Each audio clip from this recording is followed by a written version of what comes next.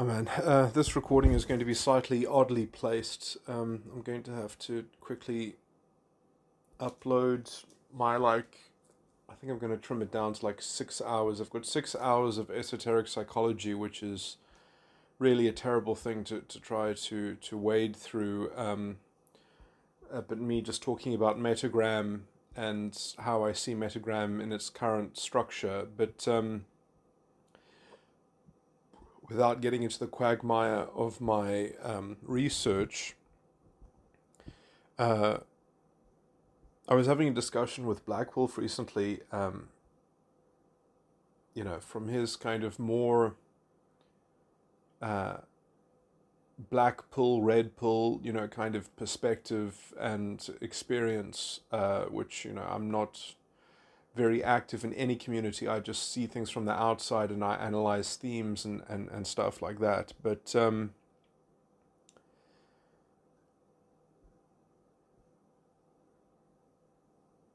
I wanted to talk about the kind of the sex in politics, because there was a thing that he brought up about how and a lot of people have commented about this, the general sexual dysfunction, the general distortion, the kind of the high, and I mean I would relate it to the kind of hypersexuality which you see in cluster B personality type ordered individuals, especially borderlines.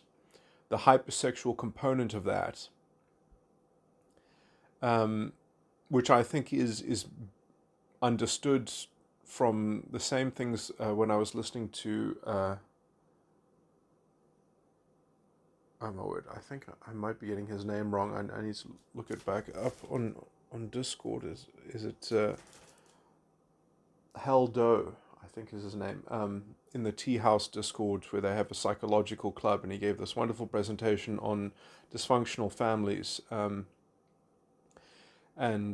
he talked about sort of the main sort of constituents of these things and how they share these great psychological thematic sort of elements, and the devouring mother, the Oedipal mother, and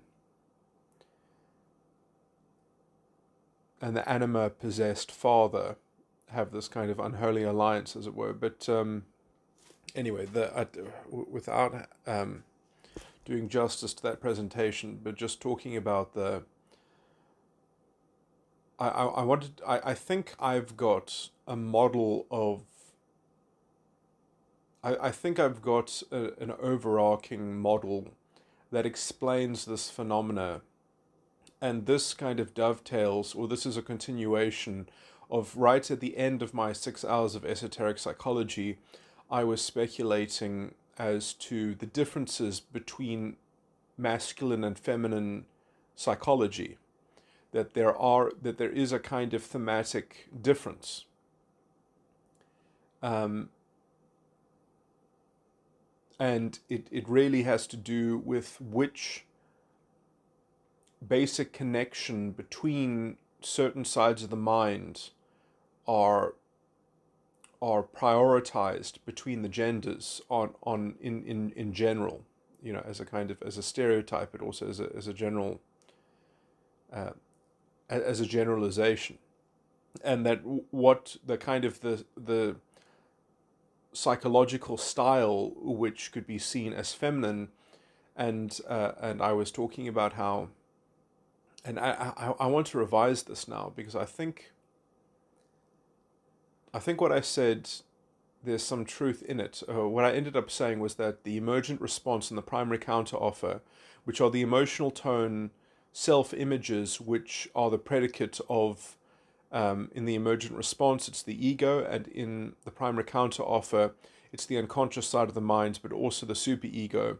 But that's also complex, because the superego uses that emotional tone, the primary counteroffer, as a front, as a mask, but there's something else going on behind it, which doesn't fall into metagram circuitry, doesn't fall into the false ego complex. Because the superego, as far as I can see, is almost like the primordial soup out of which the false ego complex uh, emerges from.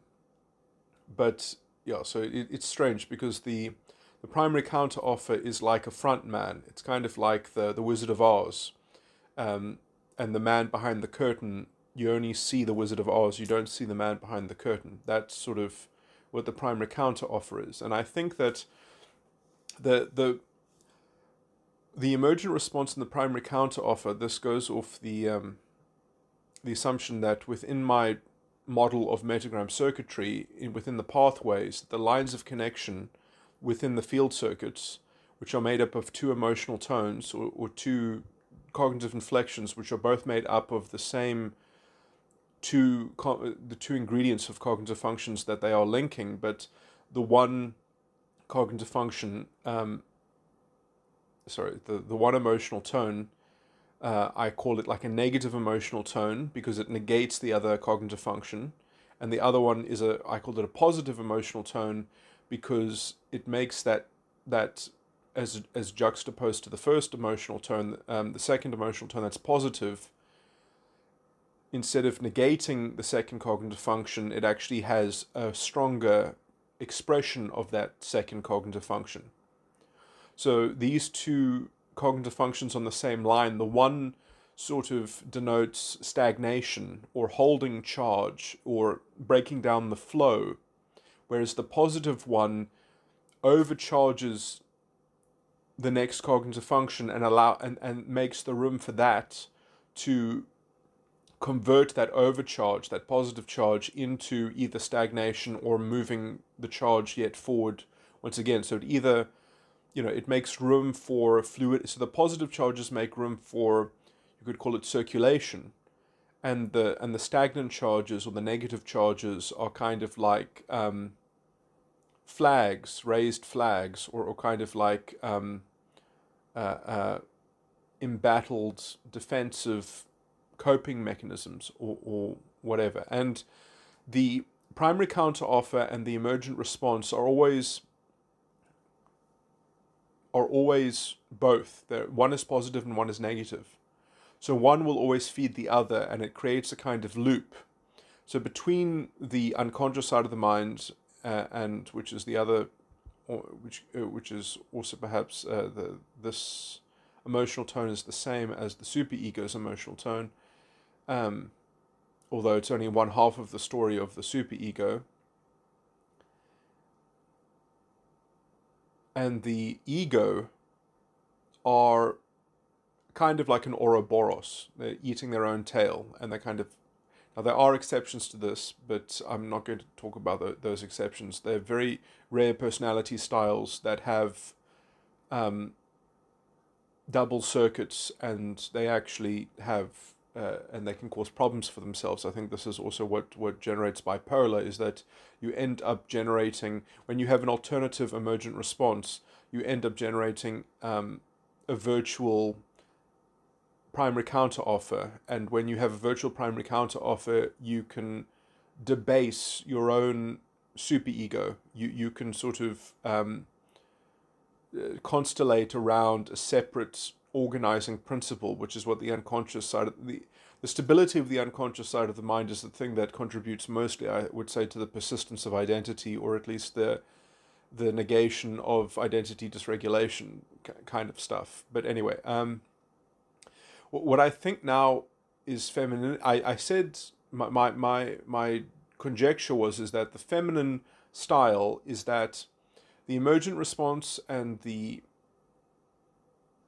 primary counteroffer, which are basically ordinarily found on the same line, have to work out some kind of symbiosis, some kind of power sharing arrangement, and they are engaged in this kind of circular drama within their particular field circuit. So they have to kind of colonize the other pathways in the same field circuit to somehow satisfy both of them, and they're sort of fundamentally, they have a kind of bipolar charge. They have a kind of... So how they work out some kind of power sharing compromise is something that I think women are more focused on achieving, whereas the stimulus, which is the emotional tone that is the predicate of the subconscious, which is the new creation within the false ego complex and has a kind of independent accounting system is found somewhere else. It maybe in some, I haven't gone through this clerically, to do the secretarial work, to double check this, but I think that some stimuluses might be in the same field circuit, but it might be a very rare subset of personality styles that have that. But I think the vast majority is that the stimulus is going to be in another field circuit,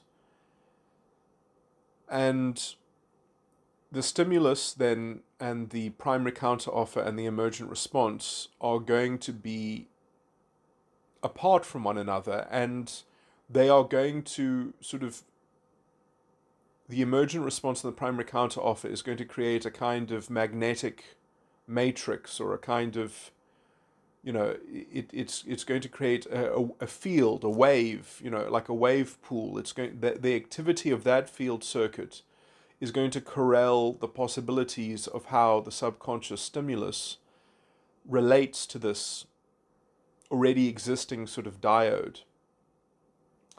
And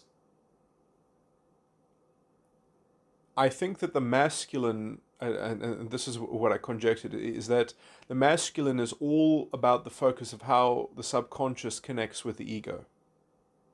And then you've got a specialization of psychological work where women are masters of how the emergent response balances with the primary counteroffer, and men are masters of how the stimulus finds its way strewn across, sort of different part, the length of different, like how does the stimulus correspond by distance, over distance, into connecting and integrating with either the primary counteroffer or the emergent response. And when you connect with one and not the other, it's very lopsided, especially because, if you're just feeding the ego and you're not feeding anyway.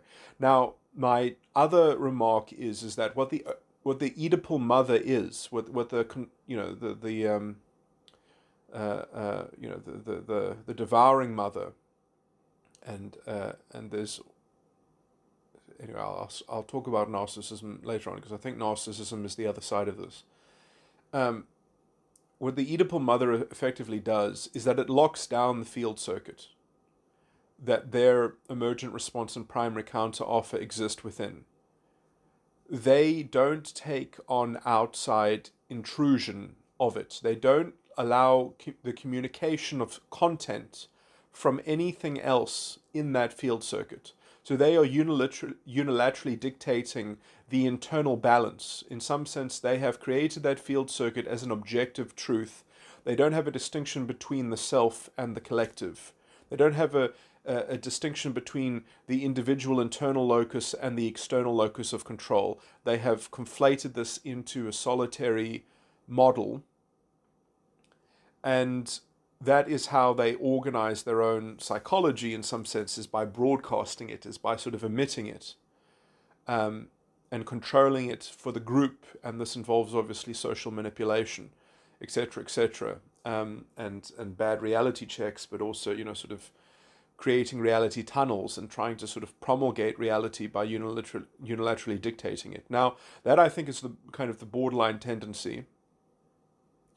And it has its own defense mechanism, that when the strategy fails, then what it does is it kind of recedes into its own satellite stimulus, which has never been integrated with its own kind of cordoned off dictatorial field circuit, and it actually completely recedes from the field circuit, and it says, okay, well then you manage the field circuit, you unilaterally dictate what's in the field circuit, and I'll just ride your coattails until I berate you as having failed for being the dictator of the field circuit, because they believe that they've set up that field circuit as being one of a kind of a winner takes all, of a total supreme authoritarian dictator, of a kind of tyranny. And This this treatment of that field circuit, which is itself a kind of delusion, but it is a kind of coping mechanism to some degree as well. Um,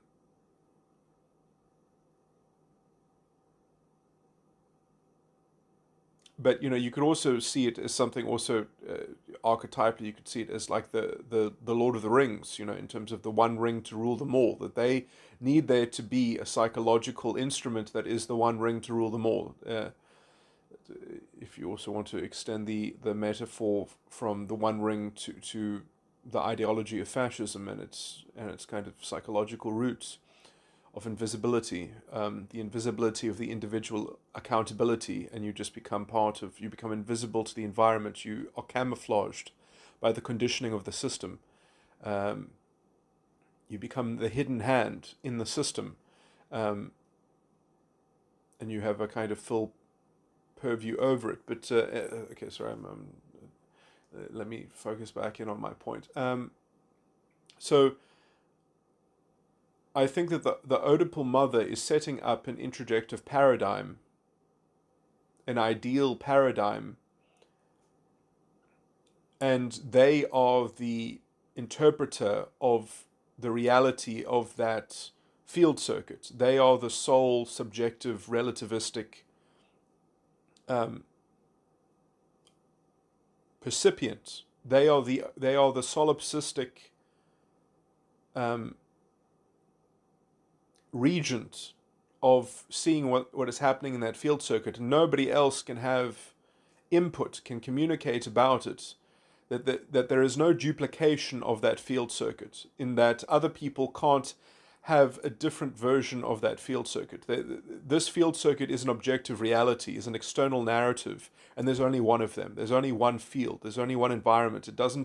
Other people can't contend their own separate instance of that model. So it's this kind of this conflation of reality in relation to this field circuit. Now,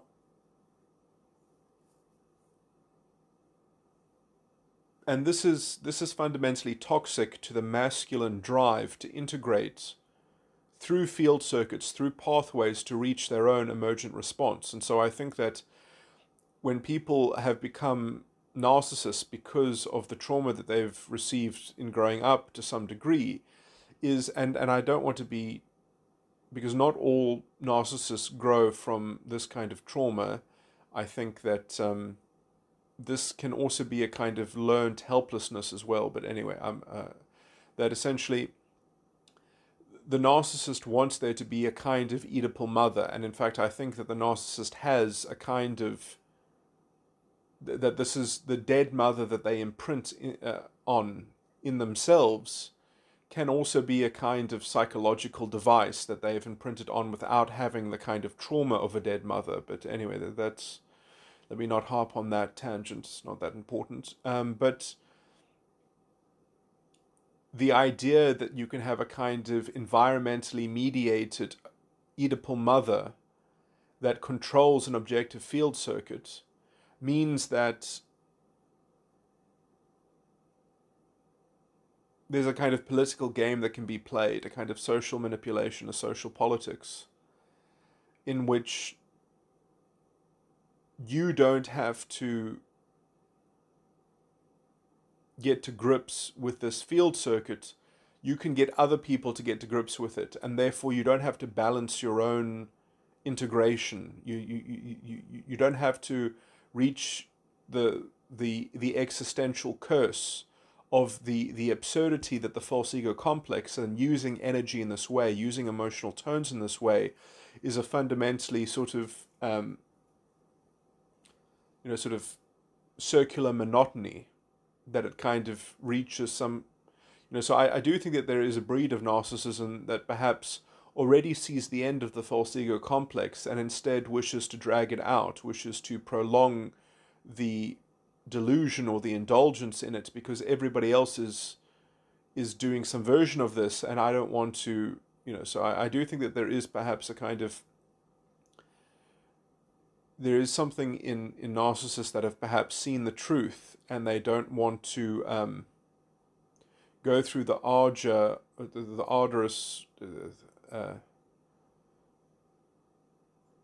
developmental line of growth and maturity, and because they've got a preemptive cynicism which keeps them in this kind of coping mechanism as well. So I do think that there is perhaps a bad faith element, and there.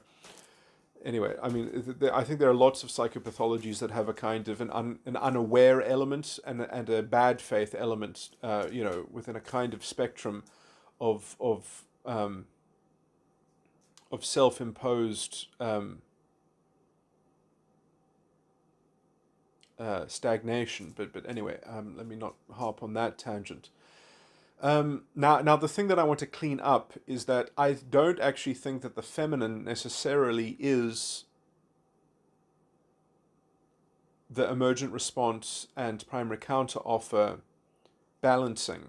I think that it might actually be just the balancing of the unconscious side of the mind and the superego. So it might literally just be the balancing of the one emotional tone with the thing that is behind that emotional tone that isn't an emotional tone, but that uses that emotional tone as a disguise. And that even displaces the development of the ego. So the emergent response is a beleaguered puppet of the dialogue between the unconscious side of the mind and the superego.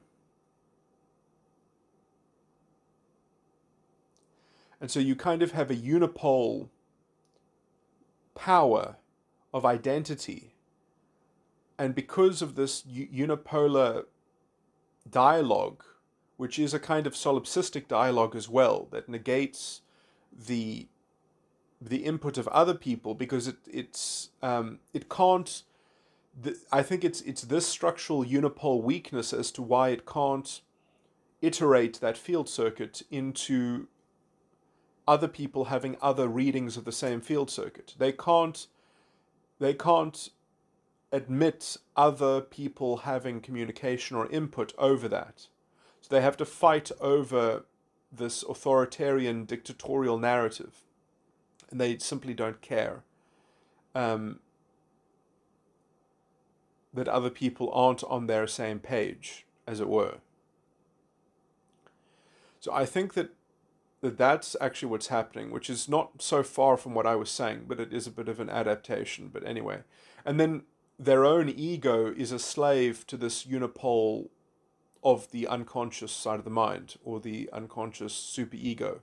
And in some sense, it's all just a kind of, even the unconscious is just a kind of, is being pushed by this kind of, I mean, I call this the kind of the chess playing demon. And I think that this is what it is. And the thing, though, that makes it seem so utterly bad faith to me is that their stimulus, I think, is on the same page. Their stimulus is their subconscious is egging this on. It's not like their stimulus just goes with the flow. And this is also why they need a beta male, they need a white knight, or they need a butler, they need a pseudo-intellectual cerebral histrionic that will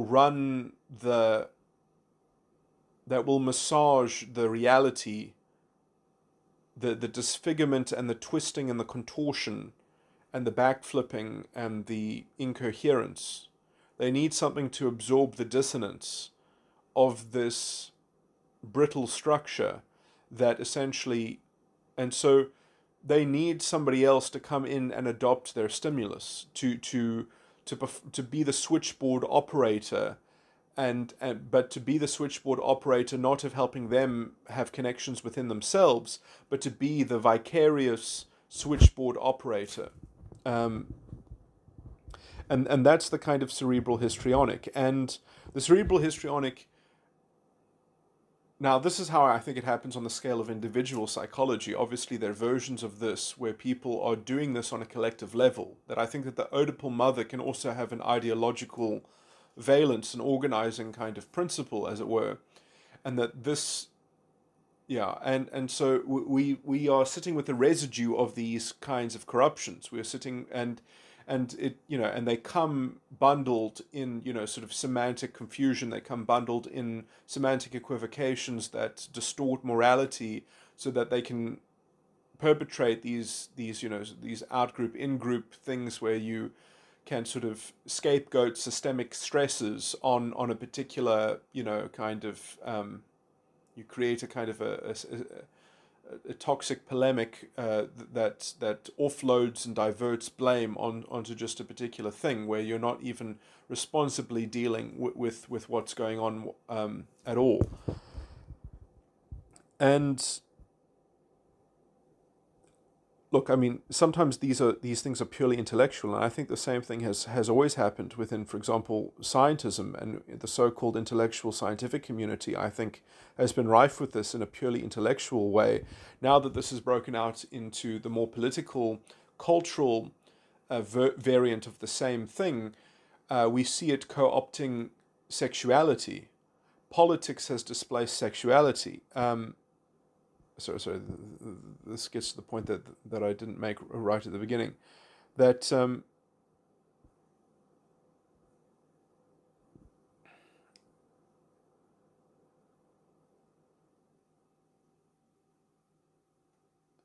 the political displacement of sexuality, in which you can only be bestowed a kind of sexual energy that is doled out to you if you take on the correct introjective self-object, which the narrative um,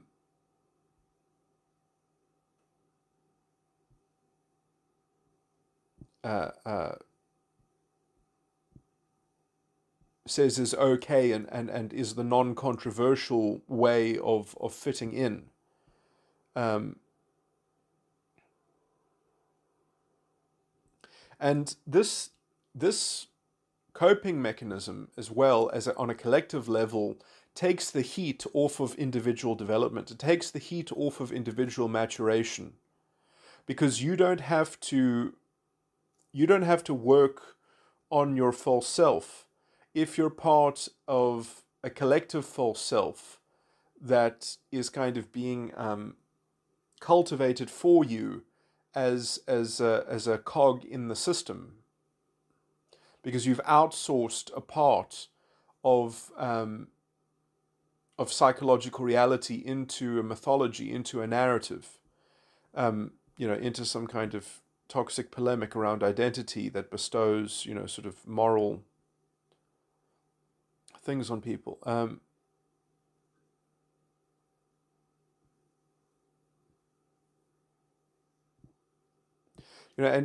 you can see it in their tone policing, that they just want people to get on the bandwagon. Don't be controversial. You have to toe the line. You have to follow the spirit of the times. Um, you know, like, this is the wrong time and place for coherent morality. You must be pushed by our narrative. And and they've used sexuality to do this. They have colonized it with their ideology. And I think the only way to get this back um, is to have institutions and experts that you can call on to hold the line and to be the filtration system and to vet institutions and the health of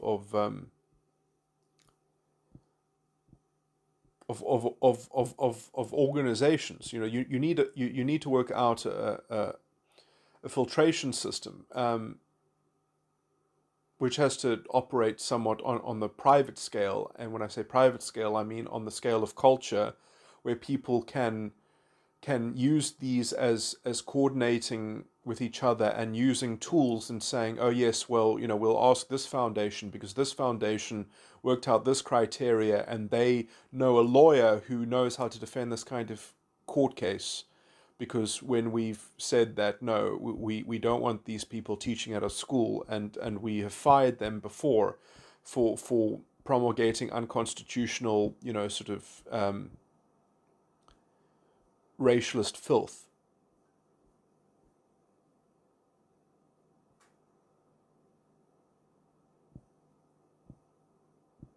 And perhaps also, sort of giving rankings and ratings to corporations that virtue signal and that, sort of uh, have tried to get into the realm of morality and do a piss poor job of it, um, as they create a kind of moral support for the bumbling fascists and authoritarians and the kind of and the journalists that promulgate this kind of filth, um,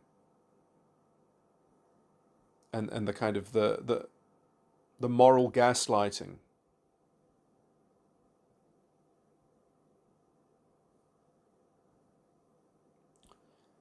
Anyway, sorry, I'm hopping on my. So I'm meant to be focused on psychology here. So, yeah, I think that the feminine might be that because the feminine is trying to integrate the superego with the let's say the successful feminine psychology integrates the emergent response with the unconscious emotional tone and the superego, to the detriment of their own stimulus, to the detriment of their own subconscious integration, that they have. It's not as if women can't succeed in integrating all four. I'm just saying that, like, these are kinds of the orders of priority. So, and this probably adds to the in other epochs the success of the idiosyncratic complementary nature of the heterosexual coupling, is that there's specialization on the level of psychology, is that the woman has high ranked on her psychological development the integration of the unconscious, the superego, and the ego, and the man has high ranked integration between the subconscious and the unconscious and the ego. And so the weakness, or and I mean, obviously, individuals are going to be different, etc., etc., but in general, the last thing perhaps for the female to integrate is the subconscious, and the last thing for the male to integrate is the superego kind of thing. Might sort of be the might be the distinguishing demarcation, essentially, in terms of the actual significance that gender has in psychology. Um, and I think that this distinction um, is deeply manifest in, let's say, the psychological component of the culture war itself. Where you see this incredibly toxic femininity that pretends to be a kind of omnisex or something like that, which is I don't think it. I mean, Sam Vaknin says all these things which I think are overt overgeneralizations and bad reductions and approximations, that they are trying to be women. I mean, I think that might be the ideological byline, but it's certainly not what's happening. I think they are very clearly a female archetype, the kind of the discordia, the eris, but the kind of the tyrannical and unsatisfiable kind of eris, the kind of the purely malevolent, um, where, because there's one thing to reject order,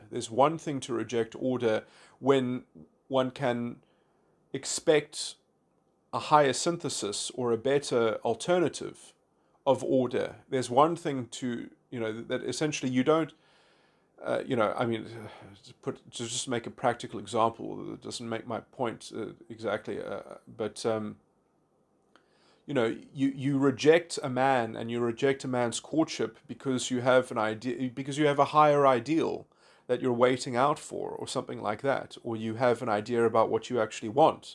But if you just reject all men, uh, and instead you make a relationship that is founded on the grievance of all against all men, and the vilification against all men, it's kind of and you're instead married to the ideology that wields only grievance and has no even a vision of what the solution would even look like. That is how I see this. It's like the borderline that is even capable of devouring its own cerebral histrionics, because it's looking inward to the field circuit. It's not even looking to have that Oedipal mother tyrannical dictatorship being being in some kind of sustainable, it's fundamentally not a kind of sustainable, because it's kind of it's self-referential. I've described the components of this is that it has two simultaneous, kind of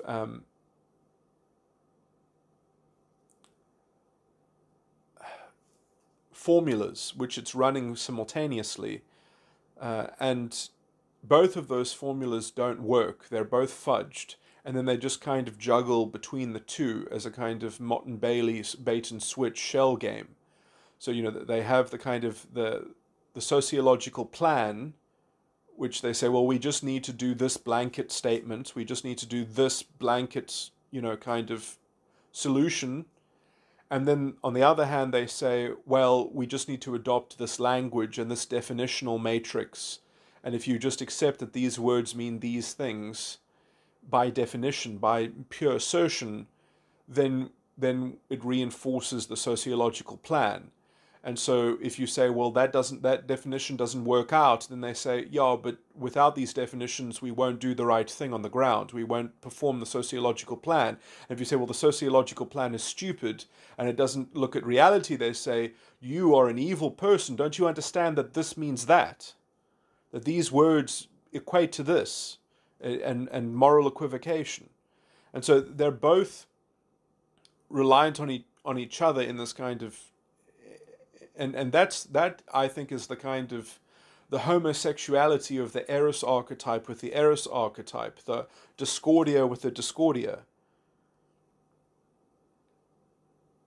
and that essentially is a poison pill, and there is no solution to it. You can't, especially in a liberal democracy, you can't say, we're going to lock you up now. We've moved on from the sanatoriums. We don't have the sanatoriums to save us anymore.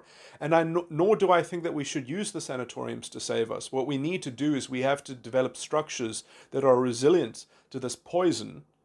And then we just have to say, well, we're going on without you, and we'll tolerate you to some degree, but we're not going to put you in leadership positions. We're not going to give you the influence over children. We're not going to give you the influence over people's minds, because you're morally repugnant, and there are no values in your worldview. You're just a destructive, sort of a moral abyss, and we'll tolerate you, and it is good for us to tolerate you, because if we can learn to tolerate you, then we'll never have to fear fascism again, because you are the moral engine of fascism as well. I mean, that's what this is.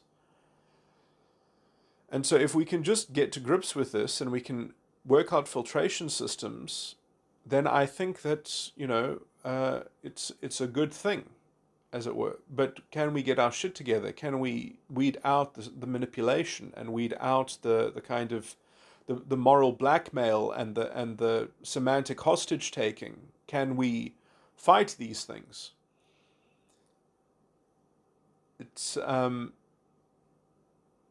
can we organize in such a way as to hold a fence and have the experts in a row that we can, because that's what we needed. We needed the sanatorium not to be a place. We needed it to be part of the culture, because that is how we actually get a handle on this thing.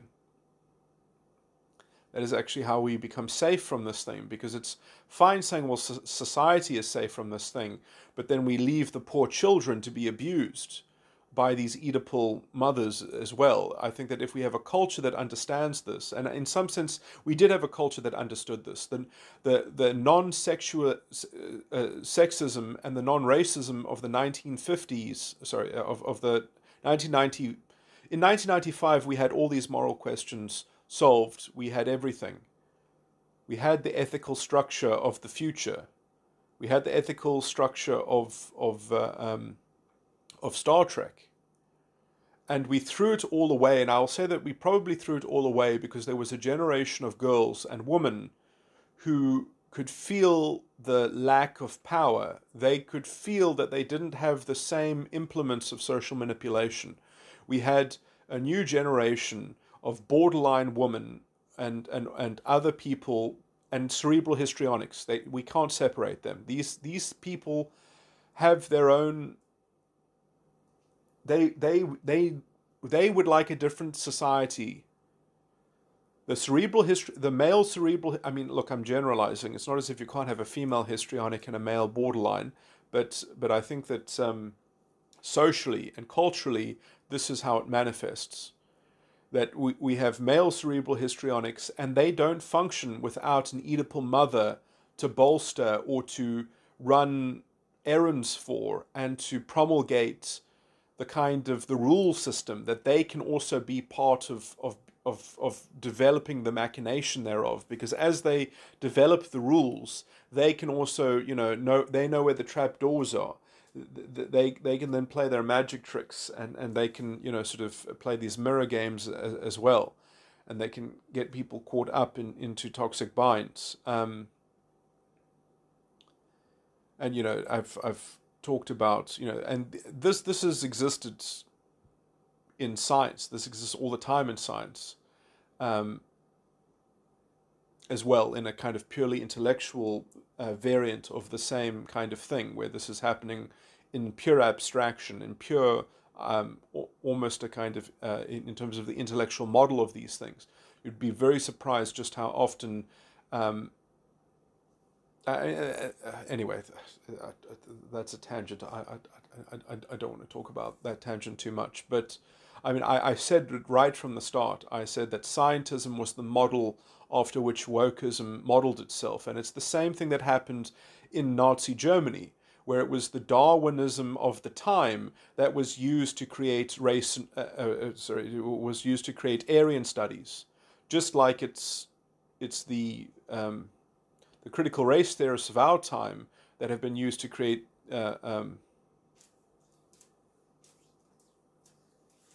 these failed policies, failed morality, this false, this hyperrealism, and this gaslighting of coherent reasoning and morality, so that you have to go through them. They have to tell you because they are the ones unfolding the narrative. They are the ones spinning the narrative web, the yarn of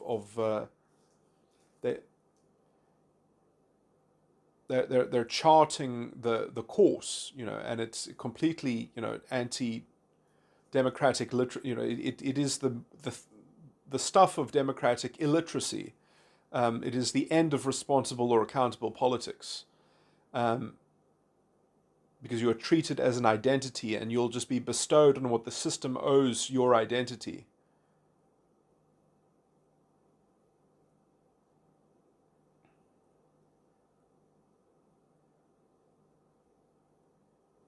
As the individual integrity is dissolved into the vat of some kind of category system, which is arbitrarily taken to be the canonical one.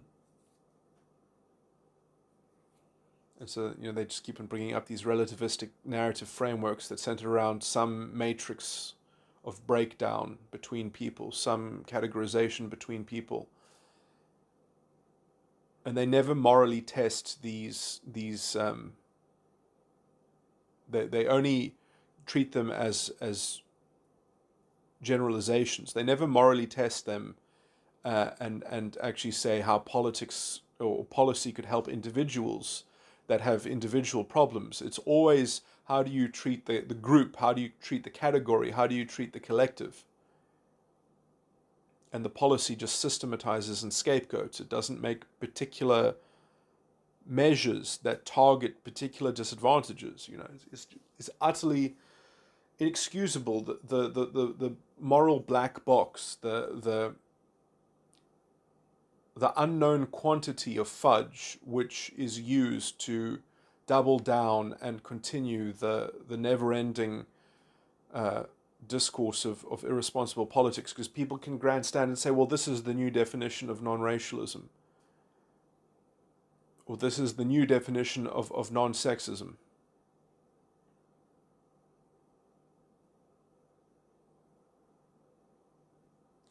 Completely lost the moral compass. Anyway, and they can only do that because when they're talking in that valence, they do have the ring. They do have they are speaking from the perspective of the Lord of the Rings, that they are above all, and they are invisible, and they are above all to objectify the system. That they can speak as if they can objectify the system. They can speak on behalf of the. I mean, it's such a. It's at such odds with their own rhetoric that it's, you can. This is where the spirit of the Führer is completely alive in their ideology. That's where it lies. It's somewhat hidden, but it's there. It is the crux of each of their insipid, insidious moral rationalization, which displaces morality, and that's what tone policing is. And are we going to boil to death in the tone policing, essentially, or are we going to call it out and at least develop some kind of fence against the moral policing, and man the fence and send our experts to the fence and go to the fence and hire a lawyer when we have a particular controversy, but also, develop the resources to man the fence. Anyway, I wanted to talk more about the sexual stuff, or the sex. And I mean, that this is how the women have spread this. Just as the females in the Nazi movement were the ones who made the Nazis popular. The Nazi movement was nothing without its women. Its women forced the men into the movement. Quite honestly, they did. And in the exact same way that the women forced the men into identity politics. At least the ones that aren't natural occurring cerebral histrionics, as they kind of convert them into cerebral histrionics. We are seeing a version of individual psychology on the small scale. Anyway, so look, I'm getting all over the place.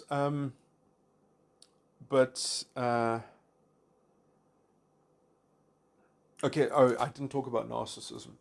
Okay, so I think narcissism... Now you see, I do think that there's a huge difference between cerebral histrionics and narcissists. But it's a difference in kind, but not a difference in some sense, in the quality of the modus operandi is kind of the same. But the actual...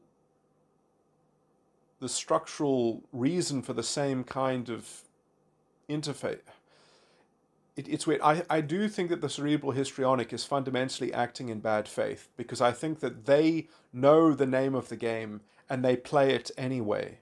That they are consciously playing the game. They think this is what reality is. This is what it means to be a citizen in a society. This is the cerebral histrionic is not insane. They are morally corrupt. That's my general point about cerebral histrionics. The narcissist is dependent on an Oedipal mother introjective. They are dependent on narcissistic supply, which is supplied by a kind of their environmental field of narcissistic supply is the Oedipal mother, if I can put it like that. Like I might have to sort of clean up this jargon a bit, but I don't think that is too much of a stretch. of a to see what I'm modeling here, is that when the narcissist was young, they did not have access to open metagram pathways. They did not have the affection of these metagram pathways. They did not have the luxury of toying with them, of playing with them, of exploring them, because there was a field circuit that was cordoned off and was dictated in their environment. Or, and I do think that there is an alternative, is that because I do believe that there are many people that go through the same abuse that narcissists have gone through, but that they are resilient to that trauma because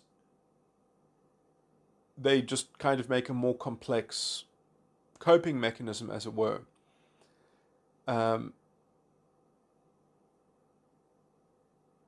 Where, you know, and I mean, I would count myself as one of these as well. Like, I think I mean, I've never been able to quantify it until I've, you know, done more psychological modeling and research and things like that. But I believe that that you can have a kind of intuitive understanding as to how you are being decompartmentalized, and have an intuitive reading on that, and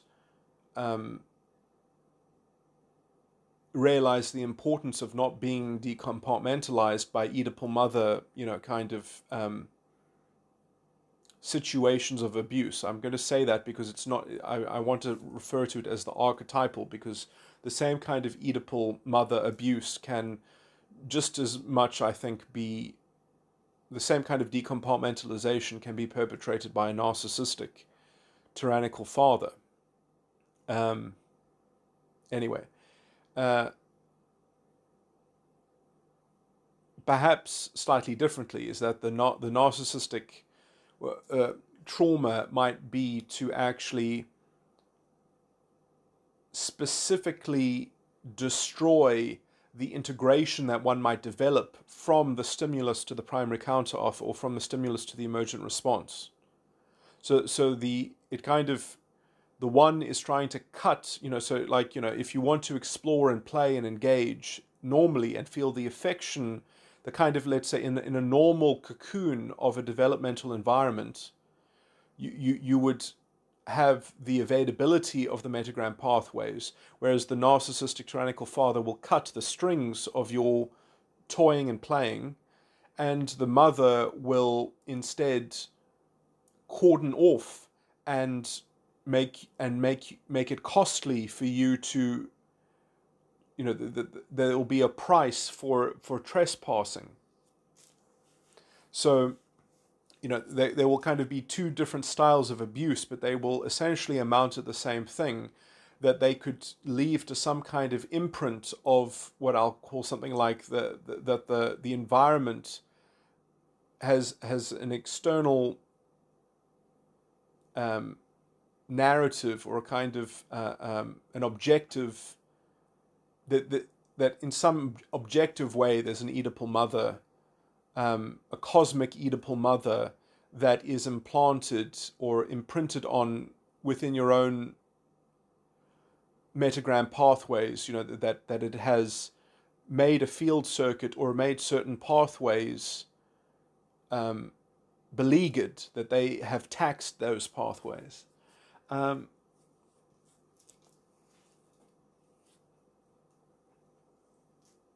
Okay, so, and I think this is also why narcissists can have a very profound intellectual analysis of certain things, because they can specifically see the strings that are being employed to make the point, and they can specifically cut one of those strings, or target, or sort of so you know, they have a kind of over cynical, overbearing, caustic, you know, kind of vitriolic, I mean it in the intellectual sense, not vitriolic, but obviously the problem is the sadistic impetus behind this, but also that they perhaps don't have a model of integration. They only have a model of disintegration, and in some sense, a lot of their strategy might be in aggregating to themselves narcissistic supply is that they want you to feed into their Oedipal mother, their objective Oedipal mother, or at least their territory, their field of aggregating narcissistic supply. And you won't do that if you have your own internal psychology that is independent and stable. You have to be kind of deranged enough to fall into their drama where they can plot you and they can place you, and then they can kind of vicariously siphon off your psychic energy because they need an Oedipal mother to be served. So they are the true believers of the cerebral history. So I think that narcissists and cerebral histrionics are doing the same thing, but they have very different motivational, structural makeup. The cerebral histrionic is doing it as a kind of bad faith. The narcissist is doing it out of a kind of psychological necessity.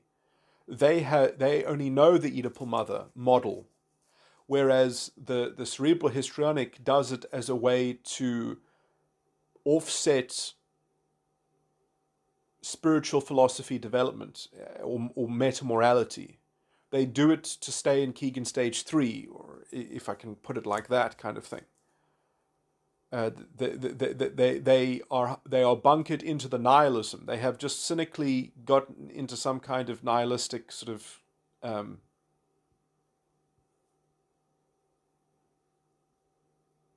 economy. They can't think of anything else worth doing, so they have to kind of indulge in a kind of slave morality economy.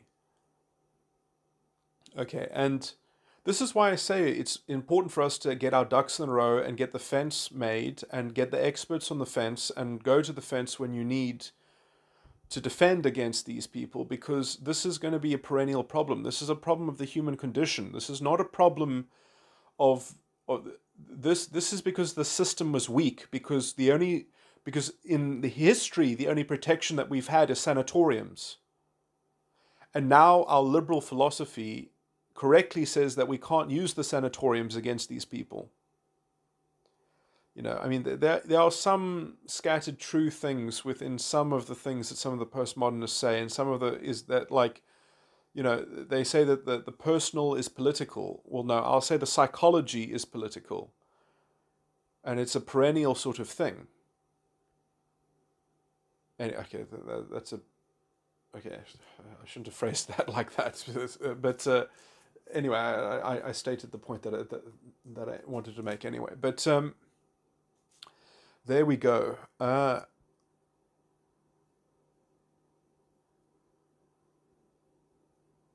We have to find ways to not let the gaslighting in, because how we let the gaslighting in is how in the new generation we're going to get the same type of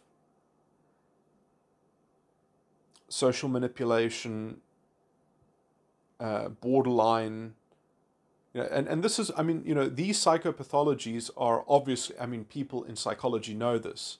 These are not just naturally occurring phenomena. These occur because of development. They occur because of, I wouldn't call it natural affinity or any kind of natural inclination. It's because of individual decision making in terms of one's young developmental mind. Your free will, your agency actually matters. You are actually making profound moral decisions at a young age, and you can't necessarily educate people out of that. There are some people who are going to perhaps stumble onto this stuff just by their own thoroughfare, in their own mind, that they will just choose the bad path. And some parents are very unlucky that way, that they have children that I mean, I'd like to think that no one is beyond redemption. No one is beyond pedagogical, sort of education and development. Uh, and I would like to see advances in these things. I would like to see advances in education and in morality and in society. But on some level, we have to put the right onus on the right. That this is a failing of culture. In as much as that the culture keeps on giving the politicians the rope with which to hang the culture, in an even more horrible lurch. And I don't think that you don't blame the politicians for this. I blame the culture for this. That you know we have fallen into this idea that we should just be a state-owned culture, a state-run society, a state, and anyway.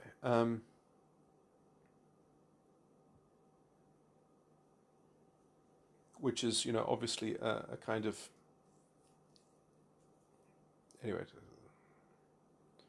one way to and I mean, the traditional solution to this is to strengthen a republic, is that you have justice etched into the republic, not into the democracy. You have it beyond the democracy, but I mean, that is a solution. It's obviously a solution that doesn't withstand when your actual judges themselves have institutionally corrupted the law. But I mean, there are not many systems in the world that actually had the actual law on paper to effectively deal with this kind of stuff. America naturally is prone to something like a culture war because their law itself is not robust enough in being a bulwark against this kind of denigration, which is not to. Anyway, I place a high currency on the word justice, and I think that it's important that in a society the word justice means something that can be absolutely substantiated and defended with values and principles. And I don't think that you can do that in the American system.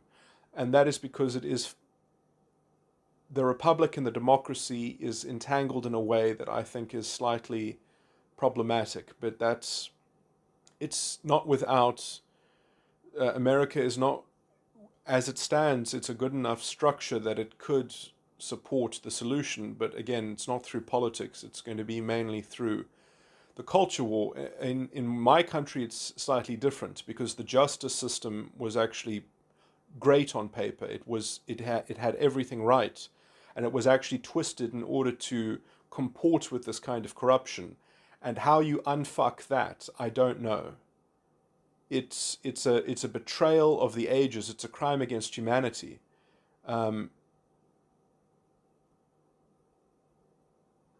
It literally is a crime against humanity, and the only excuse is that their race and gender studies professors lined up with those criminals. I mean, these people, I really hold them in the same ranks as Nazi war criminals. These are the same, morally, they are of the same ilk. They have the same poison ideology that leads to genocides. They have no moral compass. They are parts of these borderline psychopathic networks. Sorry, okay, I'm really going off the rails here. I should have been speaking about the difference between narcissists and cerebral histrionics.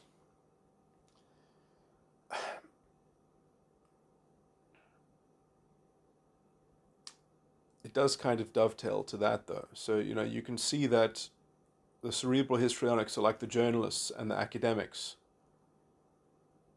And the politicians are perhaps the more true believers, are the actual narcissists and because, I mean, they all have a cut of the pie. They all get a role in this demise, in this vortex, in this abyss that we have fallen into yet again since, the beginnings of World War II. it's happening again, essentially. And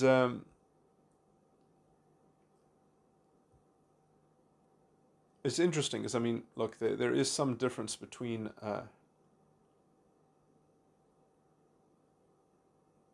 because a lot of the Oedipal mother kind of stuff.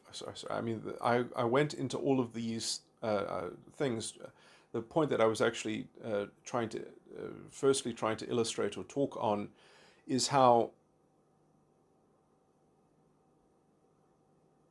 vulnerable people are to catching psychopathology, how it spreads like a virus, how it gets replicated by people, how it gets imprinted on and taken, and it's very interesting how it's spread like wildfire.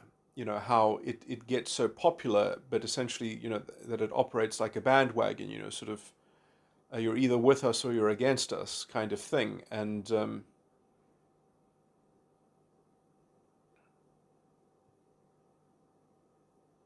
women, and especially girls growing up, because of hypergamy, because of the female sexual strategy, it makes sense why they are doubly vulnerable to falling into this, because they have to conform, because the opportunity cost, from an evolutionary level, the opportunity cost of sticking your head above the parapet for being a woman is just, it doesn't make any sense.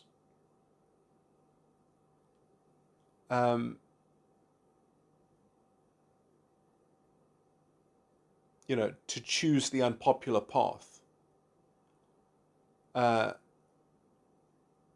is a kind of, in terms of hypergamy, it's a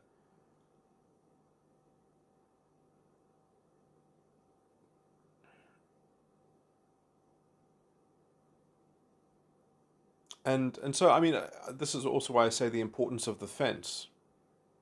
It's important to get the ducks in the row. It's important to get the experts, because otherwise we're not going to have a model for fixing culture. Because you do have to understand that at some point individuals have to consume culture. It's not a structural thing. It's not a system of generalizations. At some point you have to imagine that there's going to be a boy in junior school and high school, and the teacher says some sexist crazy bullshit, and the boy says, "Oh, you're one of those." And then she says, what? And then he gets sent to the principal's office, and there's a court case, and she gets fired. The teacher gets fired. We need justice like that, and uh, we need a way to mediate. I mean, okay, so, I mean, there are lots of variations of the same kind of hypothetical story. There are other, that it's not like a huge thing. It's like, okay, well, you disagree with the teacher. You're probably stupid. I'm older than you. I have more experience than you. He can trot out some kind of basic, simple argument that stumps her, or that she can't seem to do, and then other people bully him in class. Uh, and he sticks to his guns. And at some point, some girl whispers in his ear, "Yeah, that what you say makes sense." Or maybe he's having a conversation, and some girls are, they just throw scorn at him, and other girls, maybe they're on the fence, and and there's a kind of segregation that forms around that coalesces around that. And until we can sort of dignify that kind of segregation of removing oneself in a principled way that sets us apart, as it were, but not in a way that we have to win, just in a way that we can just hold our ground, and that we can create some kind of aura of tranquility and coherence and non-insanity. I mean, sorry, this is. I mean, the amount of times that I went through this in my schooling, I mean, is sort of it never ended, actually. I mean, this is a recurring motif for me. So I mean, I feel like I've been through this trial by fire, as it were. But and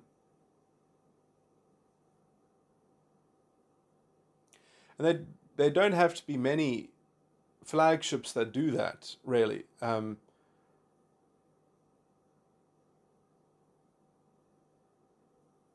But there does need to be some. There do need to be some models. Um,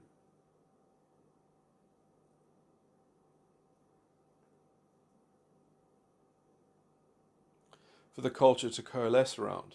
And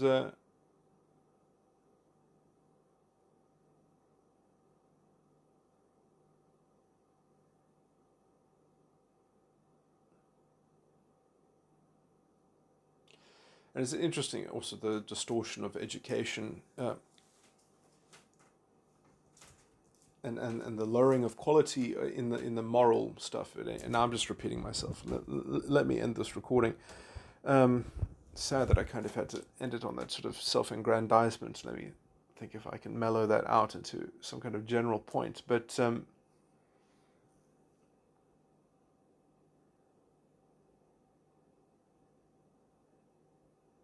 obviously, in the scenario where the teacher gets fired,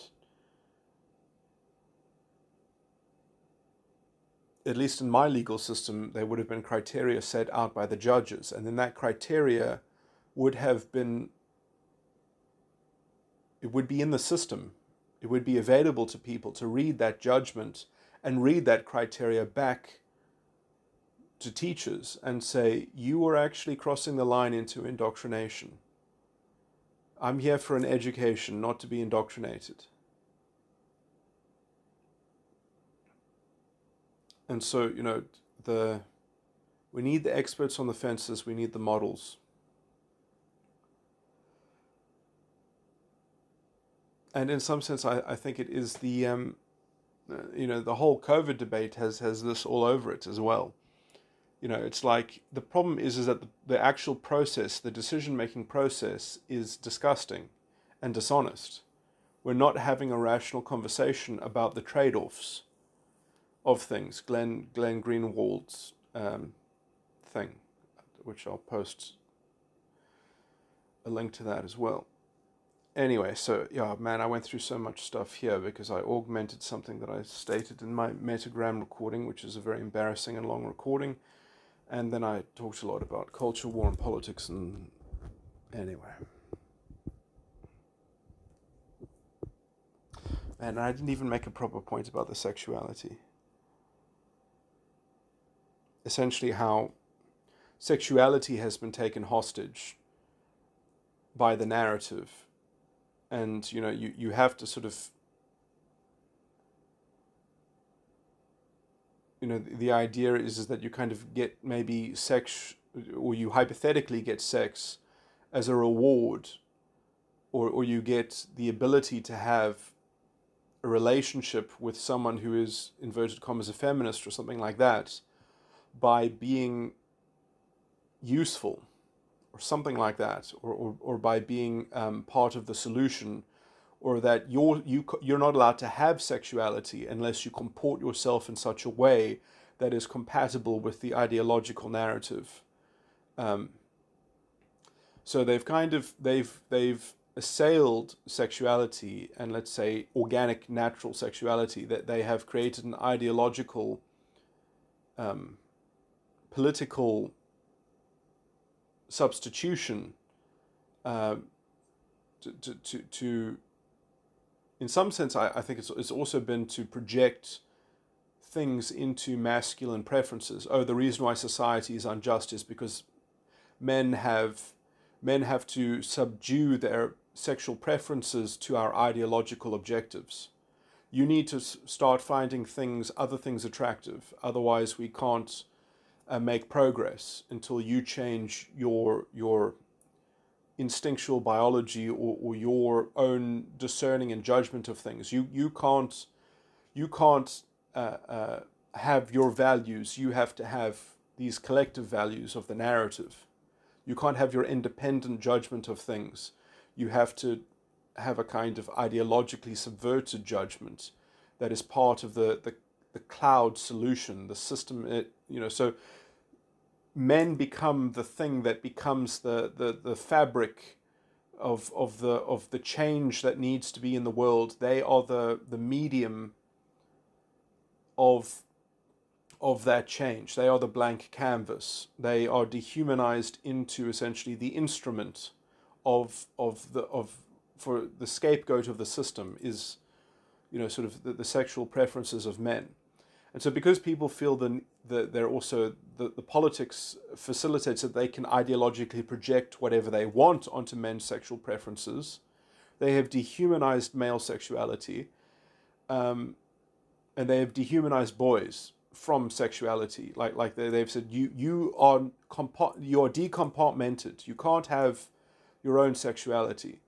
Your sexuality must be regulated by the ideology because you're not a safe entity. And the amount of evil that your sexual preferences perform in the system is a never-ending unknown quantity that can be used as the motivation to extract more demands against you. So you have that kind of argument levied against men and boys. And that's obviously very stifling. It's very developmentally crippling because it's psychologically penetrative. It's like you can't even have your own mentality. You can't have your own subjective framework. You have to adopt the collective generalized lens. And so you get implanted the Oedipal mother control of objective reality is implanted into you. It's like in the Matrix when they have that little thing that looks like a machine that then turns into a parasite that gets injected in, that becomes our children are being injected with these trackers, so that if they break the code of the conformity of the tone policing, then they'll turn into an Agent Smith.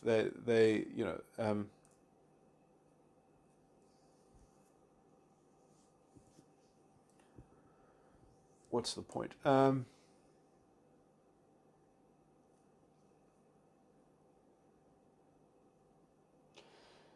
And under these conditions, it makes sense that there's a kind of hypersexuality because this is purely artificial, and people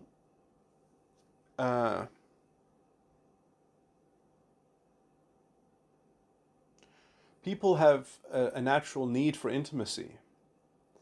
And when you have dislocated intimacy from sex, and you've created all this inauthentic, kind of stuff that's ideological and stuff like that, and all these, this collective shame and this collective guilt, and all these collective generalizations and stereotypes that get levied onto sexuality, where sexuality has been bastardized as a kind of political outlet. Women are essentially expressing their sexuality by their political projection onto male sexuality. And that is like a charge that goes unanswered, perhaps, for people who even feel unsettled by it, or at least know on some level it doesn't work. This whole mind-forged manacle essentially is a kind of is kind of parasitic to male sexuality, and so there's a kind of there's a torment, and there's a kind of you can see, I always used to call them feminist traps, because sort of the feminist that goes around in very revealing clothing because they're trying to sort of goad people into looking so that then they can plaster them with a kind of diatribe and some kind of ideological slew of accusations. It's almost similar to the kind of cry bully kind of thing, but it's also, when you see the race, it's very similar to the race baiting thing. And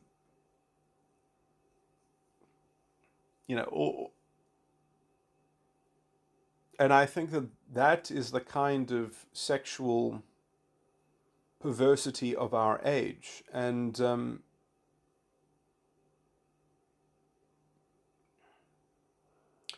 people in intimacy have a natural inclination to shed the skin of identification that gets lobbed onto them. They have a natural tendency, I think, at least in healthy sexuality as well, to toy with things, to explore things, to deconstruct them, and to dissolve them, and to discharge them.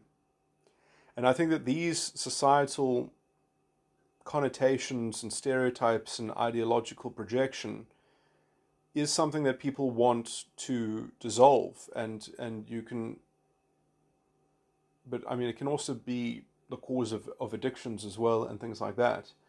You know, if you are not, you know, if you actually just like monotonously subjecting yourself to a kind of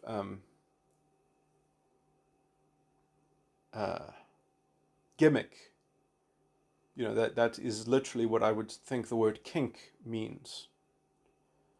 And this I think these things will all be hedged on some actual fundamental belief in some fundamental worldview.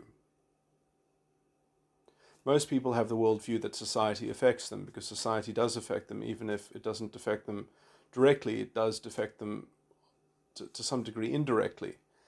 And the psychological cost of that, I think, can be ameliorated by a kind of healthy intimacy and self-exploration, and perhaps even a kind of ritualist. This is getting a bit in the weeds here, but that I think that the full depth of intimacy is essentially reconstructing the ego in relation to the superego, which is symbolic of the very first kind of ontological development of one's own personal psychology, was the emergence of the ego from the superego. And so that is the oldest structure in the mind. And when you share that with someone, when you communicate that with someone, it gives you the confidence essentially to reconstitute your sense of self from the ground up, because you can replay, or you can relitigate the emergence of your core self, of the first, you know, emergent self. And that's really what true intimacy is. And when it's deluded by gimmicks and when it's obsessed and utterly plugged into the realm of politics and culture and your environment, when essentially the point of intimacy is not to discharge these things, and to work through them, and to work out how you exist in contradistinction to them, and to see yourself distinguished and separate from them. But when you are part of the play, if you're part of the environmental narrative, because that is part of your being, because you've believed in some blood and soil, lived, experienced mythology and disgusting sort of worldview and framework, a fascistic framework, then you have to get into the horrible mechanical bullshit of you know, sort of maybe dominatrix type bullshit, because you know that kind of submission and that kind of, because I mean I think that's the whole question in the whole dominatrix setup, is there real love behind domination? Is there real love in subjugation? And it is completely obsessed with the surrender and the subjugation to the absolute power of some environmental narrative, of something that is happening to you that you're not consensually, you know, it is. And I think that all these people, they are idolaters of a kind of, they don't believe in liberty, they believe in the beastly condition of man, they believe in the conditioning of us by our environment, the camouflage of us by our lived experience. There is no authentic self there, and they have no authentic integrity, and they have given up their dignity to trade it for a kind of power game, which is their kind of sexuality. And so there's a lot of confused sexual energy in culture, and it's very unhealthy, and it's going to continue to yeah. And so I mean the kind of overt sexualization, the kind of display, cons- the conspicuous display of sex and culture, and is another part of the degradation of intimacy, but also the transfer of intimacy, because these people are being intimate. They are being as intimate as they can be in their fucking politics. Their politics is their intimacy. That's why they don't have a boundary between the personal private bedroom and the public political discourse. Is to them the same thing. They're litigating the one and the other, and so they can never develop as an individual. They can only develop as these kind of half-breed, borderline cerebral histrionic chimera sort of. They're a different kind of species. They are a kind of Nazi supporter. They are a different kind of citizen. They are the identitarian slave masses. They are the slave morality. And so they have messed up. Yeah, the cost of this is messed up sexuality, and obviously they send waves of this through the culture, and it is disgusting. What's worse is that it's damaging in the normalization of it. And this is why we have laws against the exposure of minors to sort of sexual content to some degree, although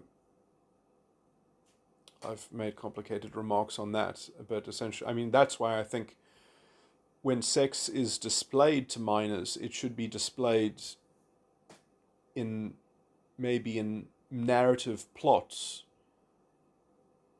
that are appropriately also age ranked, but also that that let's say that there is an actual portrayal of intimacy and not just the act of sex, but also that there perhaps should be restrictions on sex in advertising, in overt, that the overt and overused, the kind of, when sex has become a kind of a cultural currency, when it's proliferated and such a cheapened cultural currency, that's the problem. It's not that sex can't be in culture, it's the cheapening of sex in culture is essentially, it's not about, and the cheapening of it will have to do with the quantity, but it's mainly a qualitative argument, sadly, which is what makes it a little bit problematic to try to legislate. But essentially, yeah. Anyway,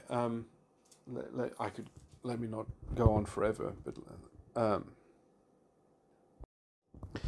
yeah. So what I didn't mention was that in some way, the narcissist also wants you to become a cerebral histrionic,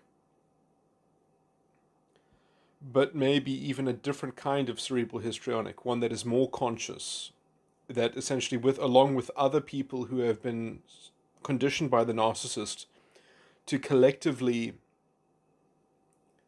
support the kind of the objective Oedipal mother scenario or gauntlet, or kind of to play the role needed in the as introjective objects in, you see, I haven't streamlined this terminology, but essentially I'm saying that like introjective objects exist within the Oedipal mother kind of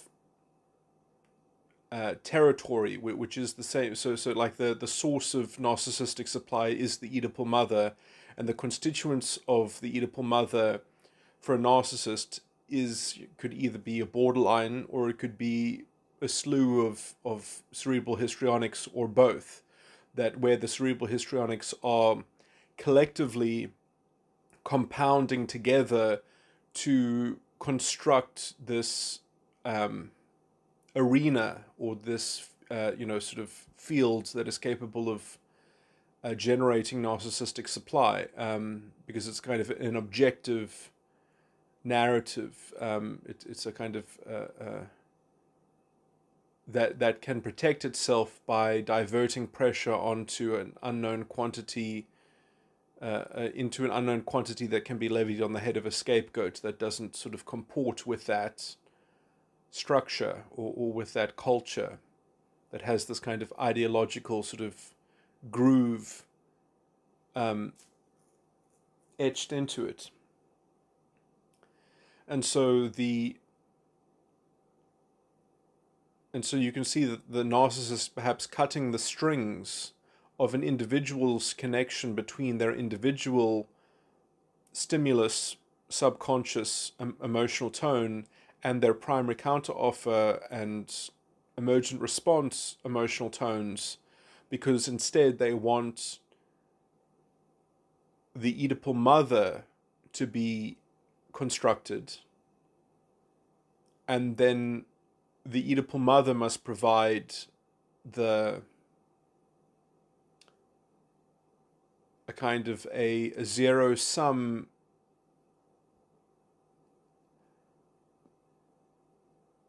hierarchy and identity that sort of facilitates or substitutes for the connection between the stimulus and the emergent response and primary counteroffer. And maybe actually the superego should be part of that explanation that I just gave, is maybe that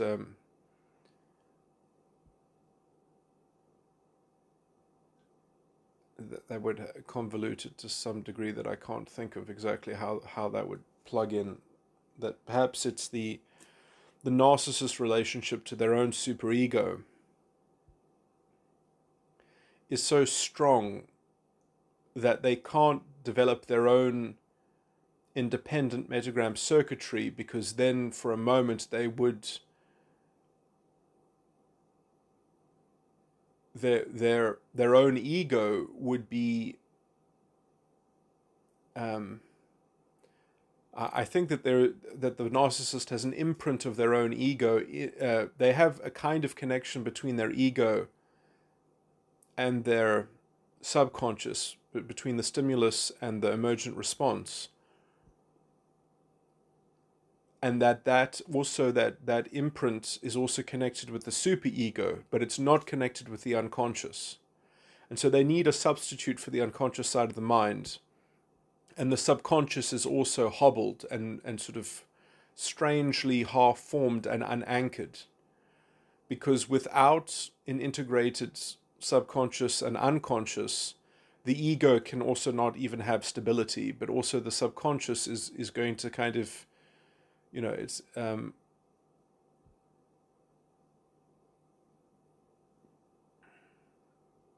like you have a kite and you have a kite string, but you don't have an anchor on the ground.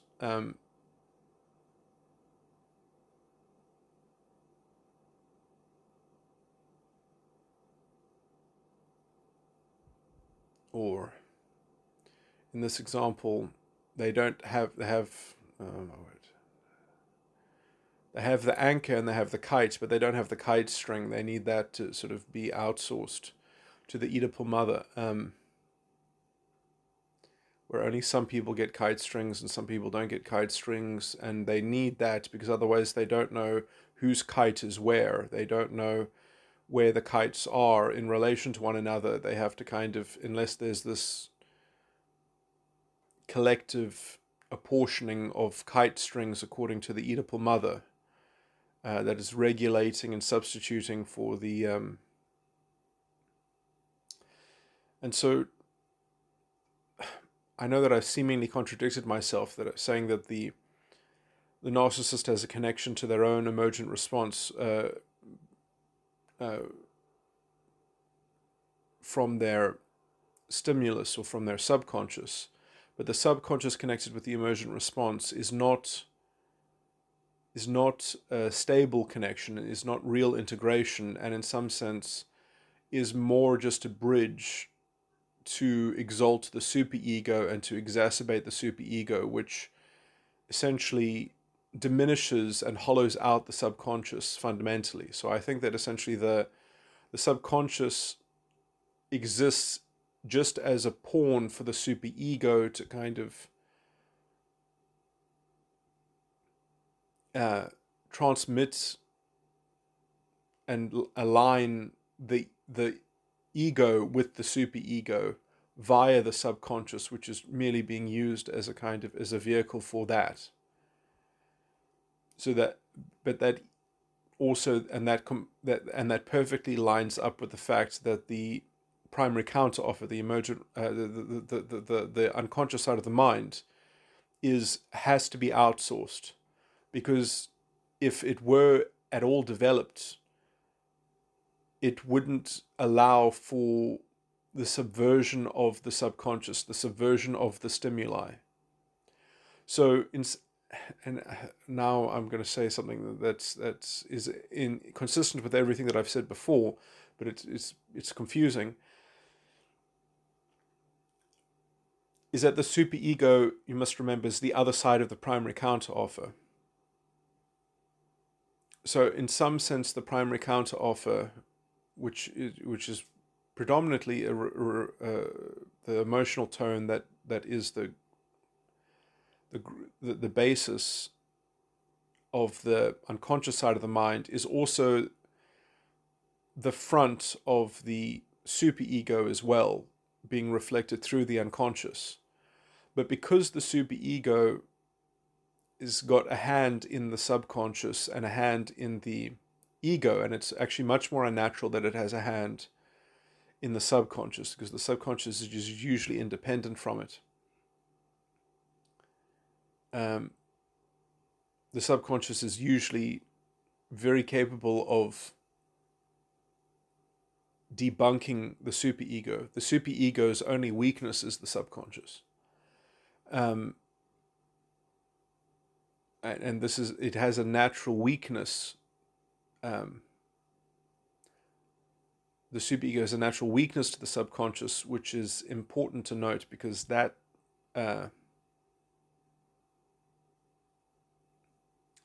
is usually where the impetus for an independent internal locus control comes from. It comes from the stimulus. It comes from the subconscious. The only way that the subconscious can continue to be a shell for the superego is because the ego is so bastardized and prone to confabulation and cognitive dissonance.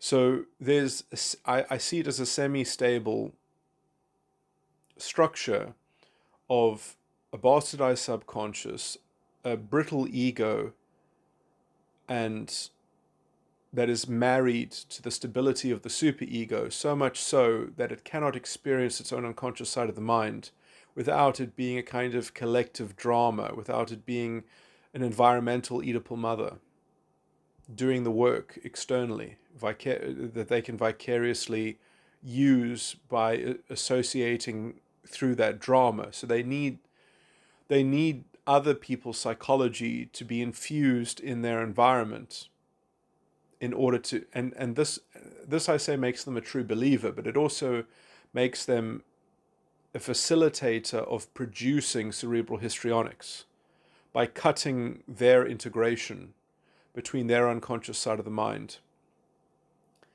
and their subconscious, or at least the integration between the subconscious, the unconscious, and the emergent response, which is, I would say, the archetypal masculine. This is, in some sense, I think what I'm describing is the actual mechanics of the king, the return of the king, the return of the Lionheart. Symbolically, this has been spoken about by. Man, this is so embarrassing. I'm so bad with names.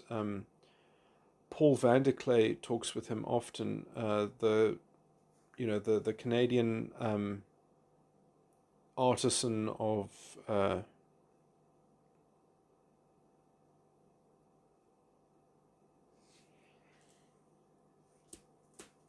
anyway, people know who I'm referring to. It's apologies for not remembering people's names.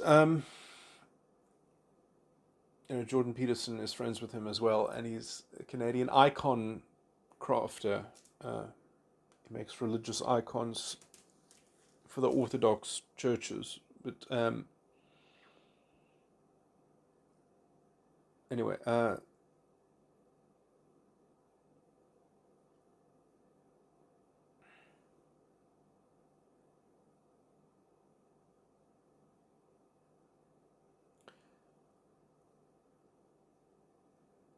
I think that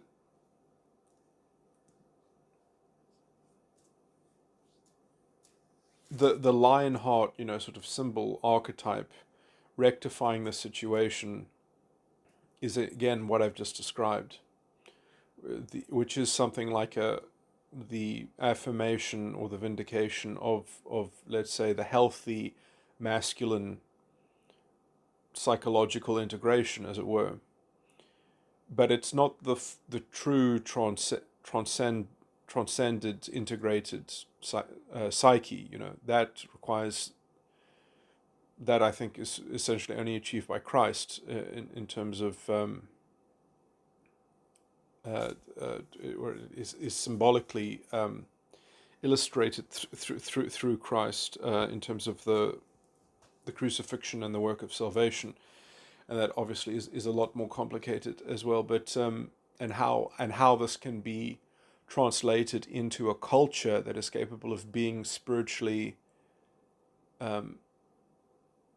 edifying, but also, let's say, politically dignified and satisfying for its individual constituents. I mean, I was kind of implying at the end. Look, I mean, I understand to some people I have a lot of paradoxical views in that, and I don't like saying this about myself because I think it is a mischaracterization, but technically, according to a lot of Christian commentators on this topic, I am not a supporter of, I'm not pro-life. I mean, I would say that I am culturally pro-life, and I do believe that it is important to gain the protection of God. One needs to defend God. But how that is done in a liberal political situation, I think, is worthy of being. This is a bit of a tangent, but perhaps I should go through it. But this is such a long recording.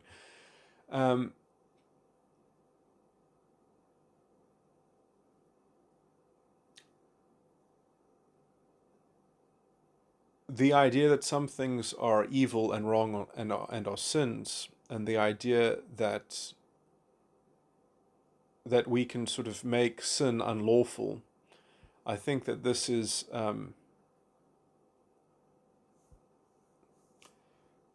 that is even abstractly a problem. I understand that that's not, perhaps the level at which the right to life is conceived, conceptualized by these people.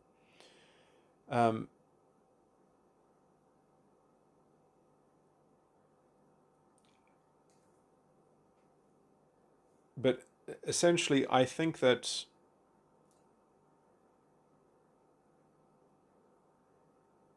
it is to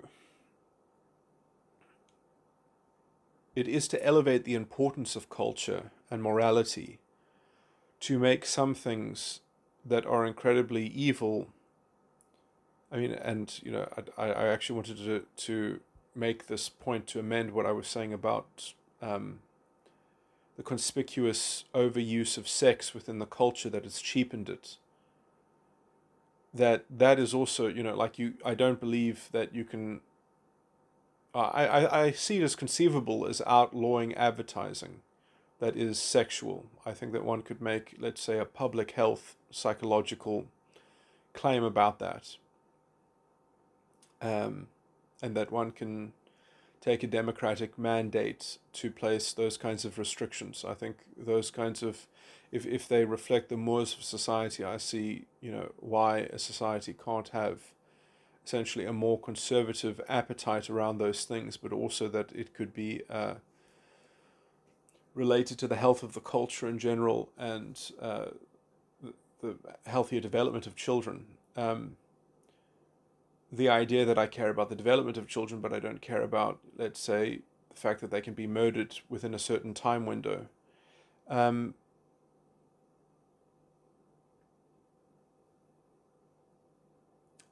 think it is a special case that has its own facets and its own merits, and it for me it all boils down to, at some point you have to bootstrap liberal political philosophy within morality and within the culture and within structures of the law.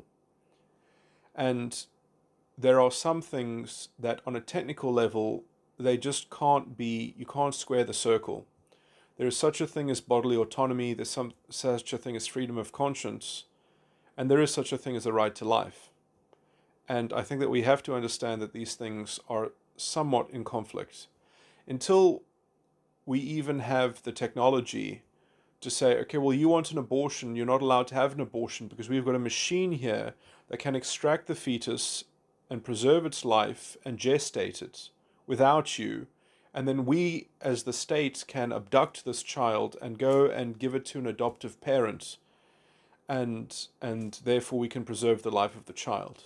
Till we can develop that kind of technology, which brings us back to the debate, I think, the debate that I would still not want to have, because there are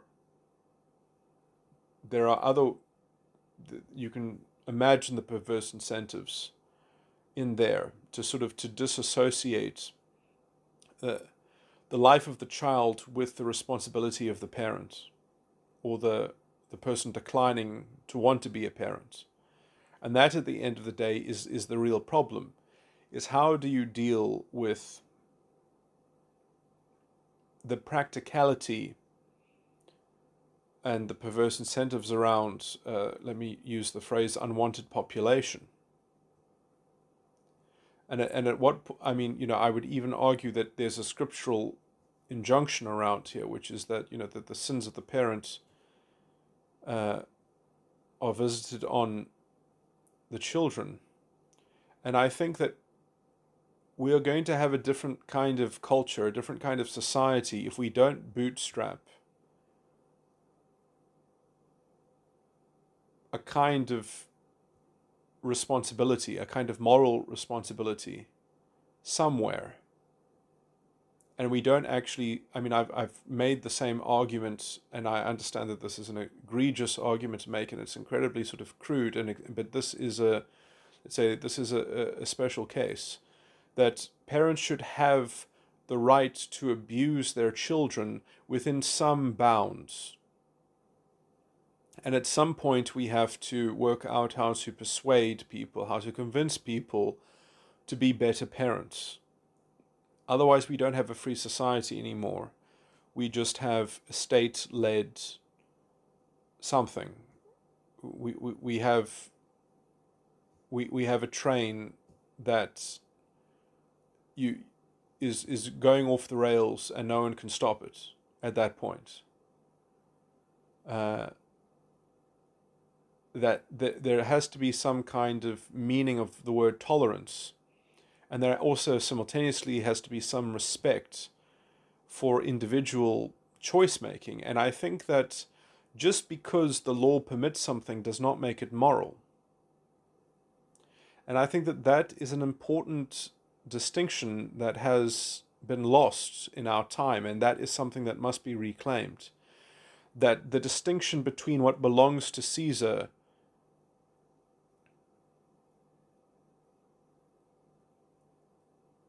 and following Caesar's rules, that just because we follow the rules of Caesar does not mean that we consider Caesar to be a moral person. And we live in the world, and the world is not your church. The world is not your communion. And these distinctions are important distinctions that I think are necessary also for proper psychological boundaries. And when we start to blur these lines with the morality that the state is going to enforce, I think that, and this comes to a head at abortion. This culminates in abortion in a way in which, if the right concession is made, and I consider this to be a technical concession, because I don't like calling myself, well, I'm not pro-life. I think I am pro-life. I think I'm more pro-life than those who simply just want to make a rule and try to benefit from the rule, which creates a toxic... I think that we will end up having much less abortions if we keep it legal and fix the moral rationale of the state. I think that we will have a more pro-life culture and society. That if we continue to say, well, no, we're going to force you not to have an abortion so that you can believe then in your own mind that, well, the state forced me to be a mother out of wedlock, or, or whatever. Oh, well, this is, now I'm a statistic, and I was made a statistic by other people enforcing things onto me. This is what I mean by bootstrapping responsibility. Is that we are giving people the excuse to not have ownership of their life. And I understand that, well, we shouldn't have to gerrymander our morality in order to facilitate those who are just looking for excuses anyway. Look, I'm sensitive to that. I'm not making a deductive argument on this point. I'm making a point about having some structural edifice of a pristine, bootstrapped realm of responsibility and self-determinism and accountability for the individual.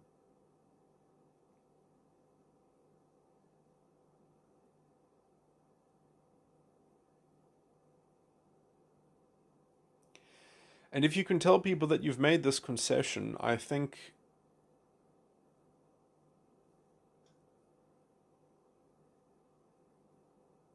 this concession to the world, this concession to the law, as it were, that the law needs to have consistent values within it, and that there is a fundamental conflict here, and that in this fundamental conflict between bodily autonomy and the right to life, we erred on the side not on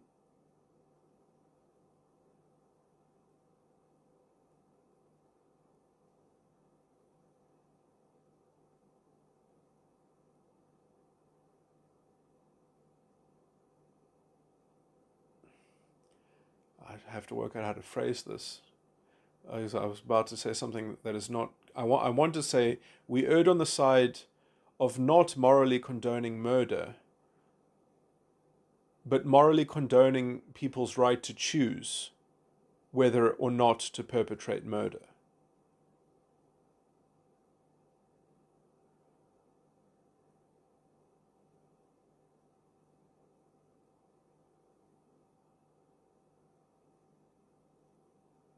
And then to not punish them for that murder.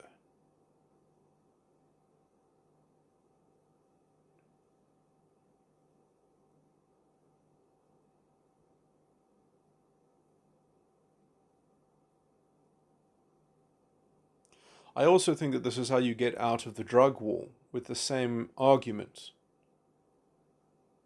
Because if you get out of the drug war, you might actually get a much better culture on the ground, a much healthier culture on the ground. Because if drugs are very, very cheap and easy to support and completely legal, then there is no incentive for people to get people hooked, because there's no profit incentive. There's no criminal money going into the pockets of bad, violent people. Because you can just go down and you can buy it at the supermarket. You can buy a kilogram of cocaine and you can kill yourself if you want. And we don't respect your we don't condone your right to commit suicide, but we condone your right to choose whether or not to commit suicide, and we don't punish it. And we do so because on paper there is actually there's an incompatible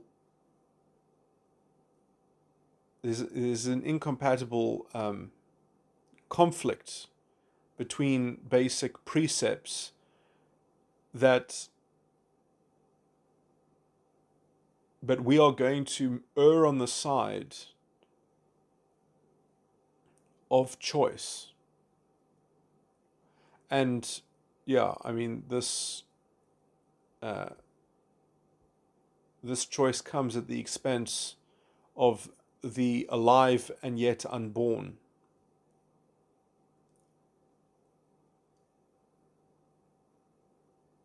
And one can say that we are that the law is casting a blind eye to this. But that doesn't have to be the culture. The law casting a blind eye does not have to be the cultural, social mores and social standards and moral standards casting a blind eye.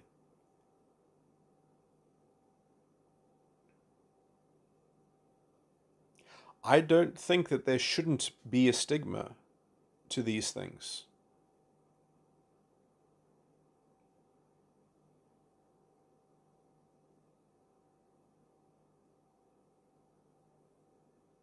And yeah, there'll be some people that will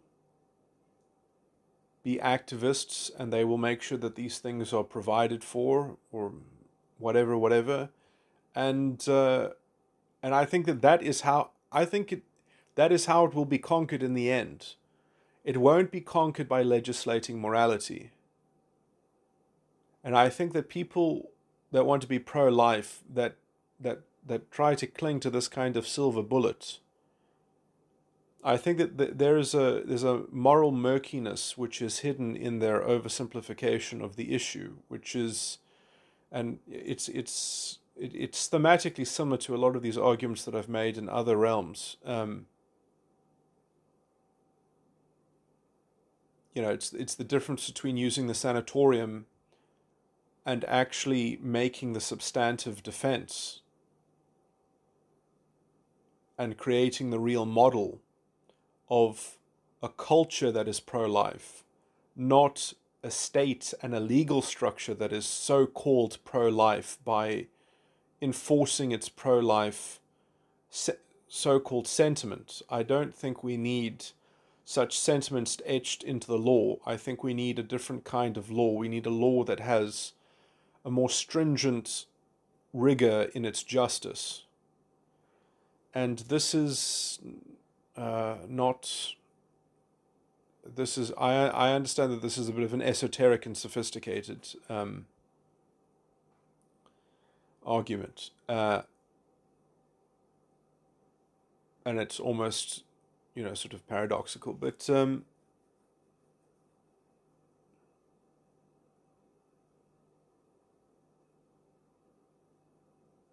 this, I think, is the only way to have...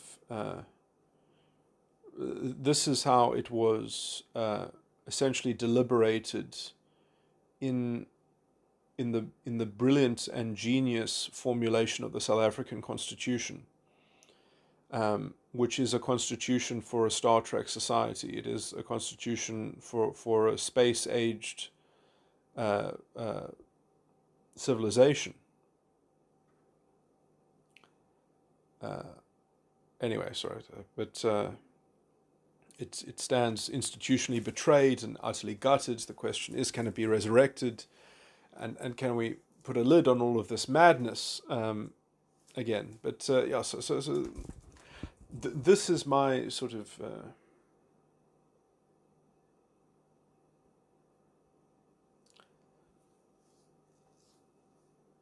is actually doing the real work on the ground, as it were. not just trying to steal the moral authority and the shell of the state and the power of the state. And this is also my emphasis of why we need justice etched into the republic and not into the democracy. But I mean, the kind of doing the things on the ground that need to be done can still be certainly done in the American system. I mean, any system that basically has a liberal democratic structure should have enough freedom of association and a freedom of contract. That's enough to conduct this culture war.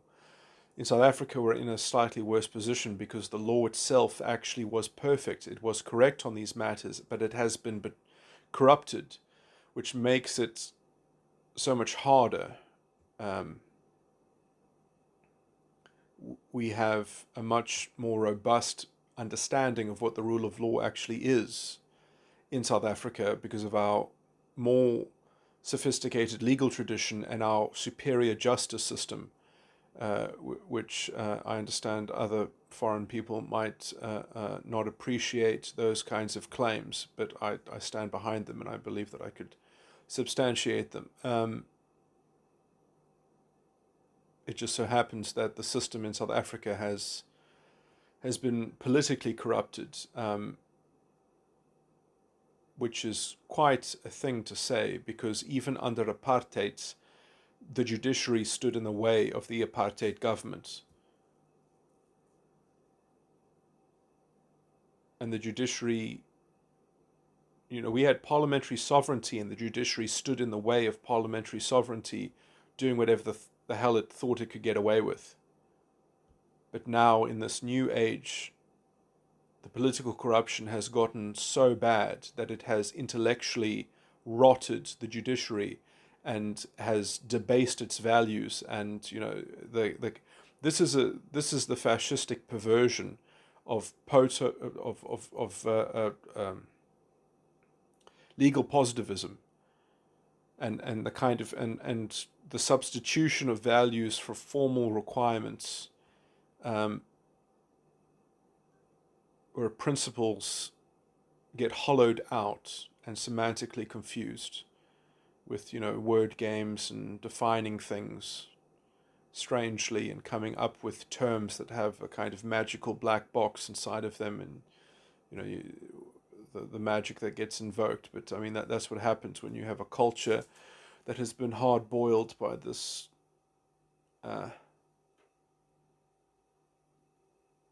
look, I mean, this is a corruption that has been with us forever. This is the Leviathan.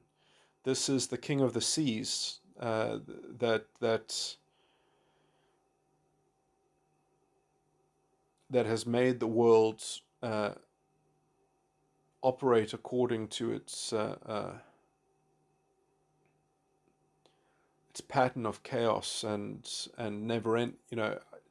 I believe that the solutions that I etch out and that I describe, the ideological solutions, these are ones which are foundations for stability and coherence,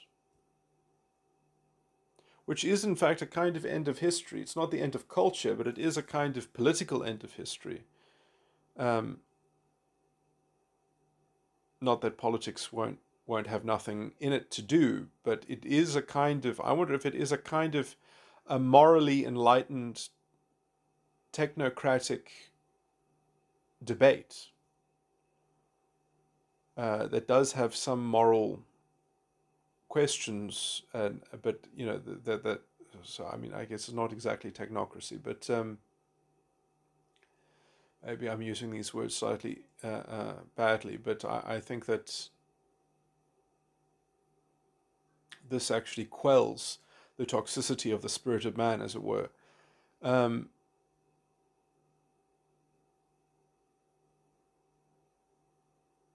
Because this doesn't say, well, if you don't like abortion, there's nothing that you can do about it. My solution does not negate there being a kind of education, sort of discussion, moral, moral discussions and moral discourse. the idea that we can only have moral discourse when we are fighting over some implement of state authority, I think is also a position that needs to be challenged. And that is sort of, that is the corruption that society has fallen into ever since, sort of the state started burying the dead.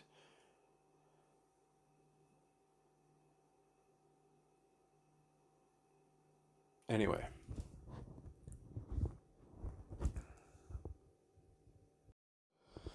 All right, I have something important to add, I guess. I don't know why I didn't iterate this before. But I actually think that the borderline has a narcissistic, has at least a potentially narcissistic component. That the borderline's own subconscious has the same narcissistic configuration, or at least the same opportunity of developing that as a structure, and then they can kind of operate it as a pincer strategy, that both of which are strategies that are at their source located in the superego. So the superego has got two different vectors of, and so I think the borderline can operate. I mean, they call borderline the secondary psychopath, and using secondary psychopathy, I think the secondary psychopathy defense mechanism is essentially the narcissistic valence. But it's only different from the narcissist in that it is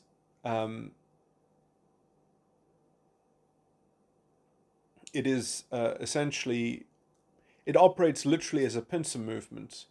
It's a way. Well, the main tactic isn't working, so use the secondary maneuver to try to coerce and corral the situation back towards the main strategy, the main tactical, the preferred thing. Whereas the narcissist also has both components, but is almost structurally quite different, in that they probably have an understanding, some kind of intrinsic idea of what the Oedipal mother sort of component is, but they have always relied on it as a vicarious external psychic organ of outsourcing their ego and unconscious to some degree, or at least that they see their ego in the reflection of the unconscious vicarious, sort of. So there is a more I think that the narcissist is more broken, essentially, whereas the borderline is more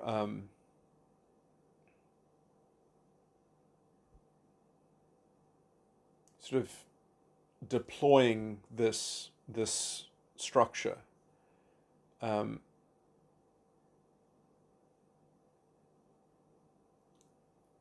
And the cerebral histrionic is closer to the borderline than they are to the narcissist, but in some sense, I think that the cerebral histrionic is almost like a borderline, but has a different preference. So it's like the borderline is a secondary narcissist or a secondary psychopath, whereas a histrionic is like a secondary borderline.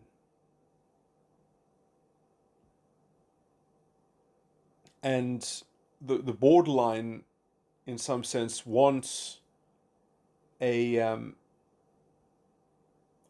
I think they want a kind of cerebral histrionic who's willing to do that, is willing to play the second fiddle, to do the extra outsourced vicarious work, and to be compatible and subservient to their narrative, their unilateral dictation and tyranny over the narrative of their field circuit that they have set up as their reality tunnel.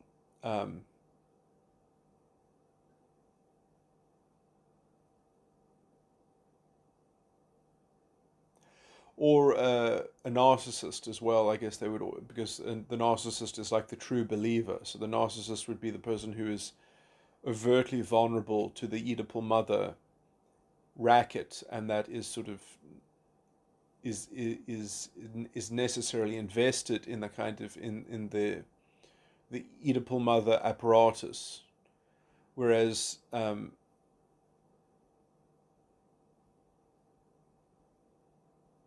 the cerebral histrionic is going to be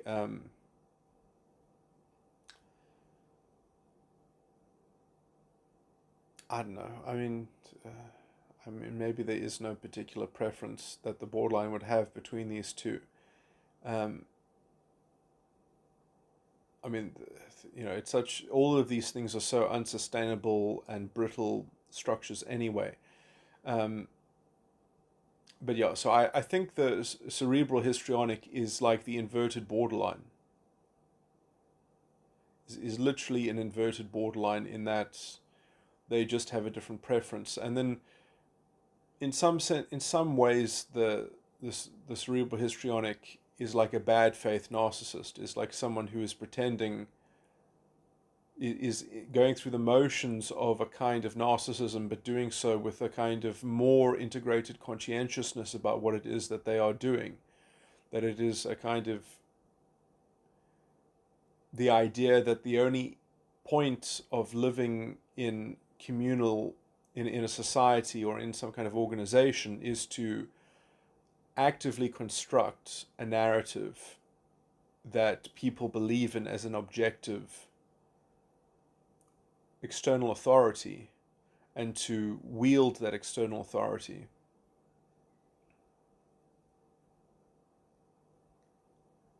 And that isn't like that isn't like a moral vehicle, but that is like treated as a totem, as an idolatry for the real truth, and so it then promulgates a kind of mythology and an esoteric, sort of endless fudging and excuse making, and sort of scapegoating in order to double down and preserve that structure. But okay, yeah. So I think that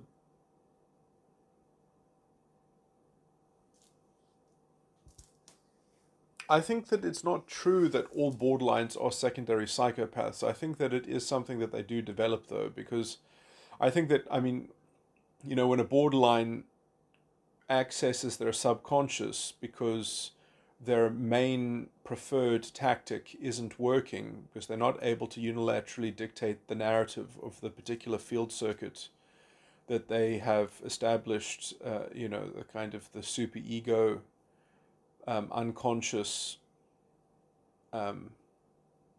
control over.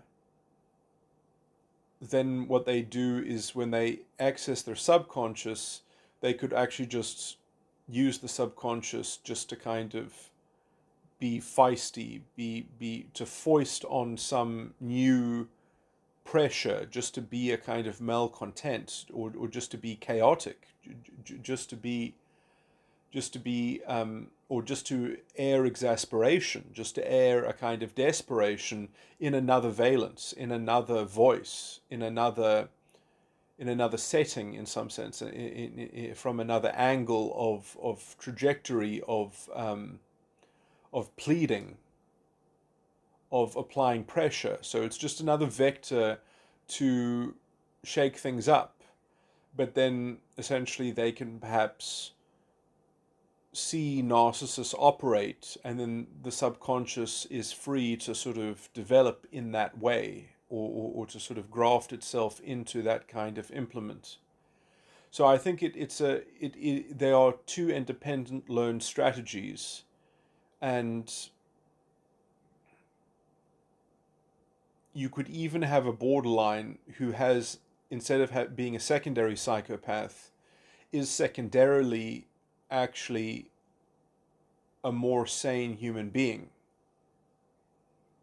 That you could catch the subconscious in a moment where it hasn't developed a kind of a calcified armor of bad faith and narcissistic machinery.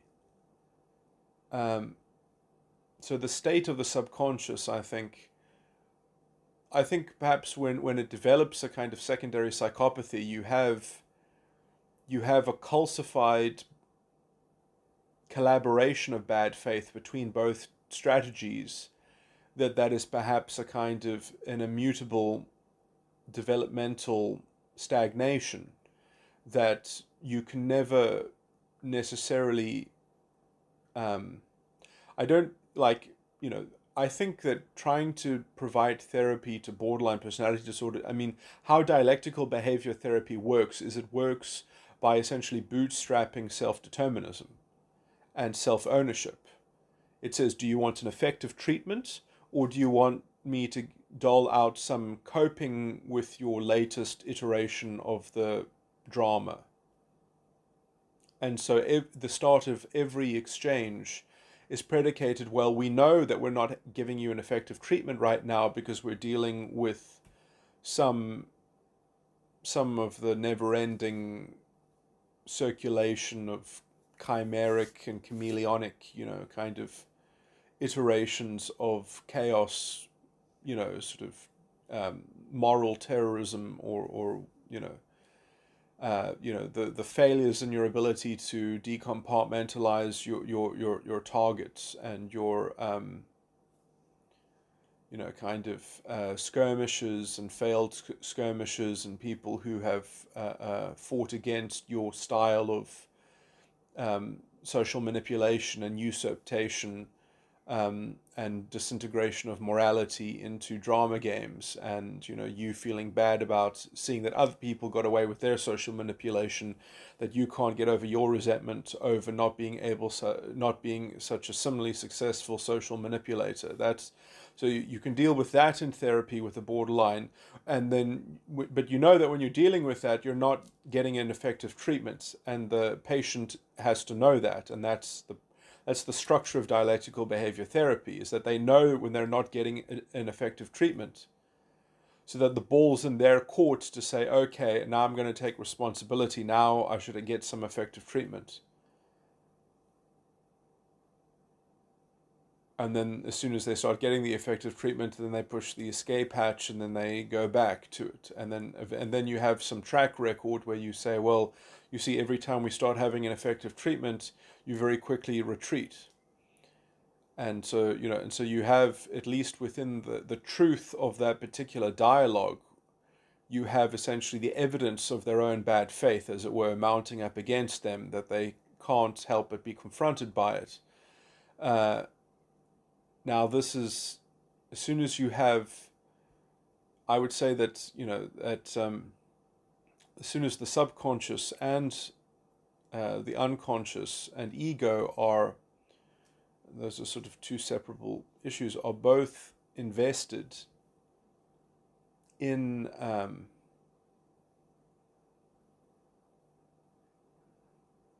the tactic of either the Oedipal mother narrative inception, or the sort of the corralling towards the Oedipal mother by the narcissistic terrorism of cutting other people's connections to their own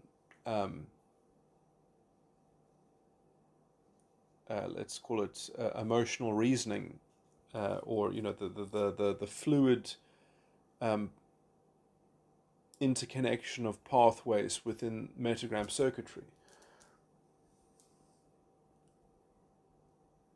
That sort of clipping other people's wings to force them to contend with your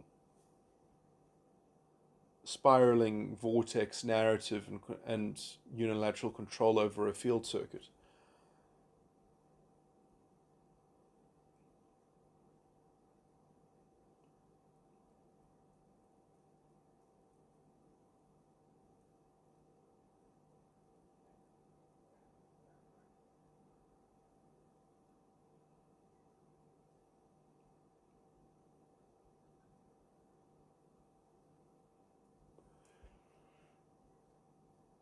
Anyway, yeah, so when they have both of those tactics, I think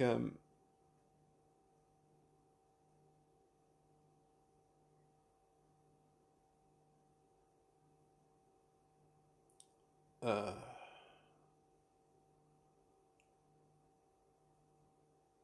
they have the analogy of that is, the kind of the thing that I spoke about in this recording earlier when I talked about the sociological plan and the semantic thing, because then they've got two separate valences, they've got two separate voices that can both confirm each other in their bad faith, and therefore they can kind of play a shell game between the two, and so you can kind of create a mirror trick of an infinite regress where you can always just shift the onus of proof on the other one and say, well, it's semantic. Oh, it's, well, we need the solution because this is the only way out. And so we're desperate for the practical solution and this is the only one. And if you argue with that, then you have to take on my label. And if you don't accept my label, then we're not going to get to the solution that we need in practice. And so the narcissist and the Oedipal mother structure, when they are both in this kind of bad faith, they can create an infinite regress between themselves. And this is also why they form such a strong social structure when you get cerebral histrionics and Oedipal mother ideologies or borderlines, um, and why they facilitate each other so much, because they disguise each other's bad faith, they disguise each other's moral ambiguity, as it were, and a nebulous, kind of fudge treatment of things. Um,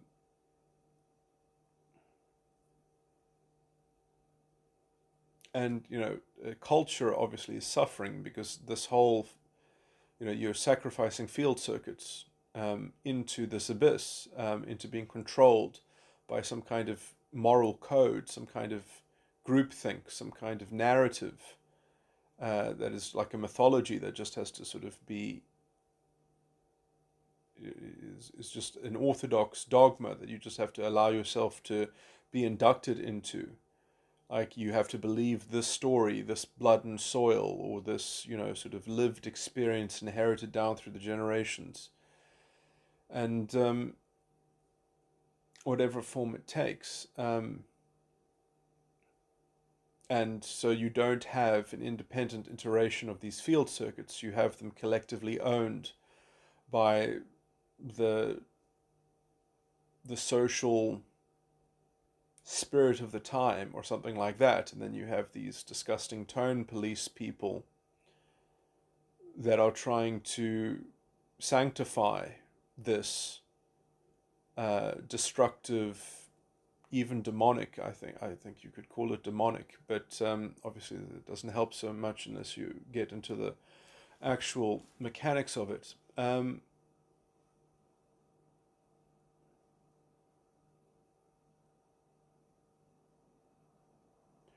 But I would say that, yeah, so narcissists are the way that they are because they are aware of the Oedipal mother. They've been associated with it their whole life, and so they depend on it already functioning. But I think that the psychopathology, even narcissism, I think this is all grounded in the kind of in the Oedipal mother. I do think that it's a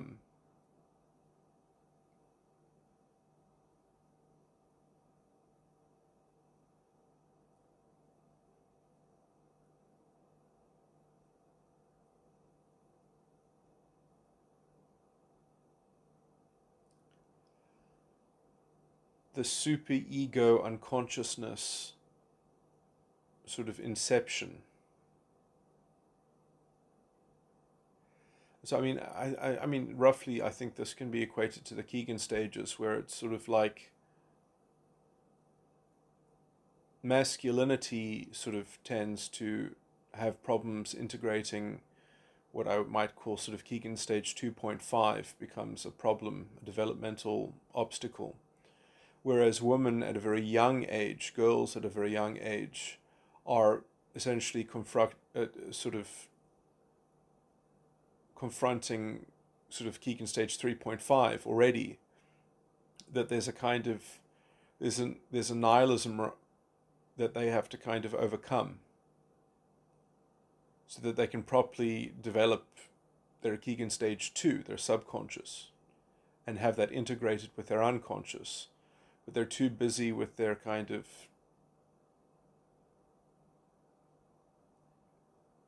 Keegan stage 1 and what I would call Keegan stage 1 and Keegan stage 3. Their super ego and their unconscious is kind of um,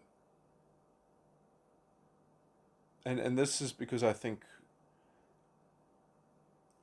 women have a natural overarching tendency to, I mean, maybe it's a cultural thing as well, that, you know, to help the sexes be complementary to one another, that the one is more, has a higher degree of mastery between the subconscious, the unconscious, and the ego, and the other one has a mastery between the superego, the ego, and the unconscious.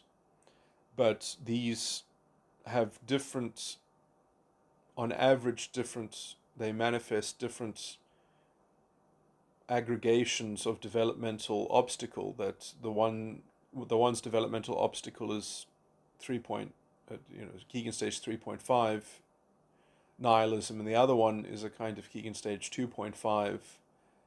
So I'm just trying to think of something. I'm slightly adapting the Keegan stages to fit my model, but also, I mean, because I'm just trying to think of the arguments that I made that I described as the problem of Keegan stage 2.5 is obviously the portal into the unconscious, going from the subconscious to the unconscious. And the problem there is, is you have to kind of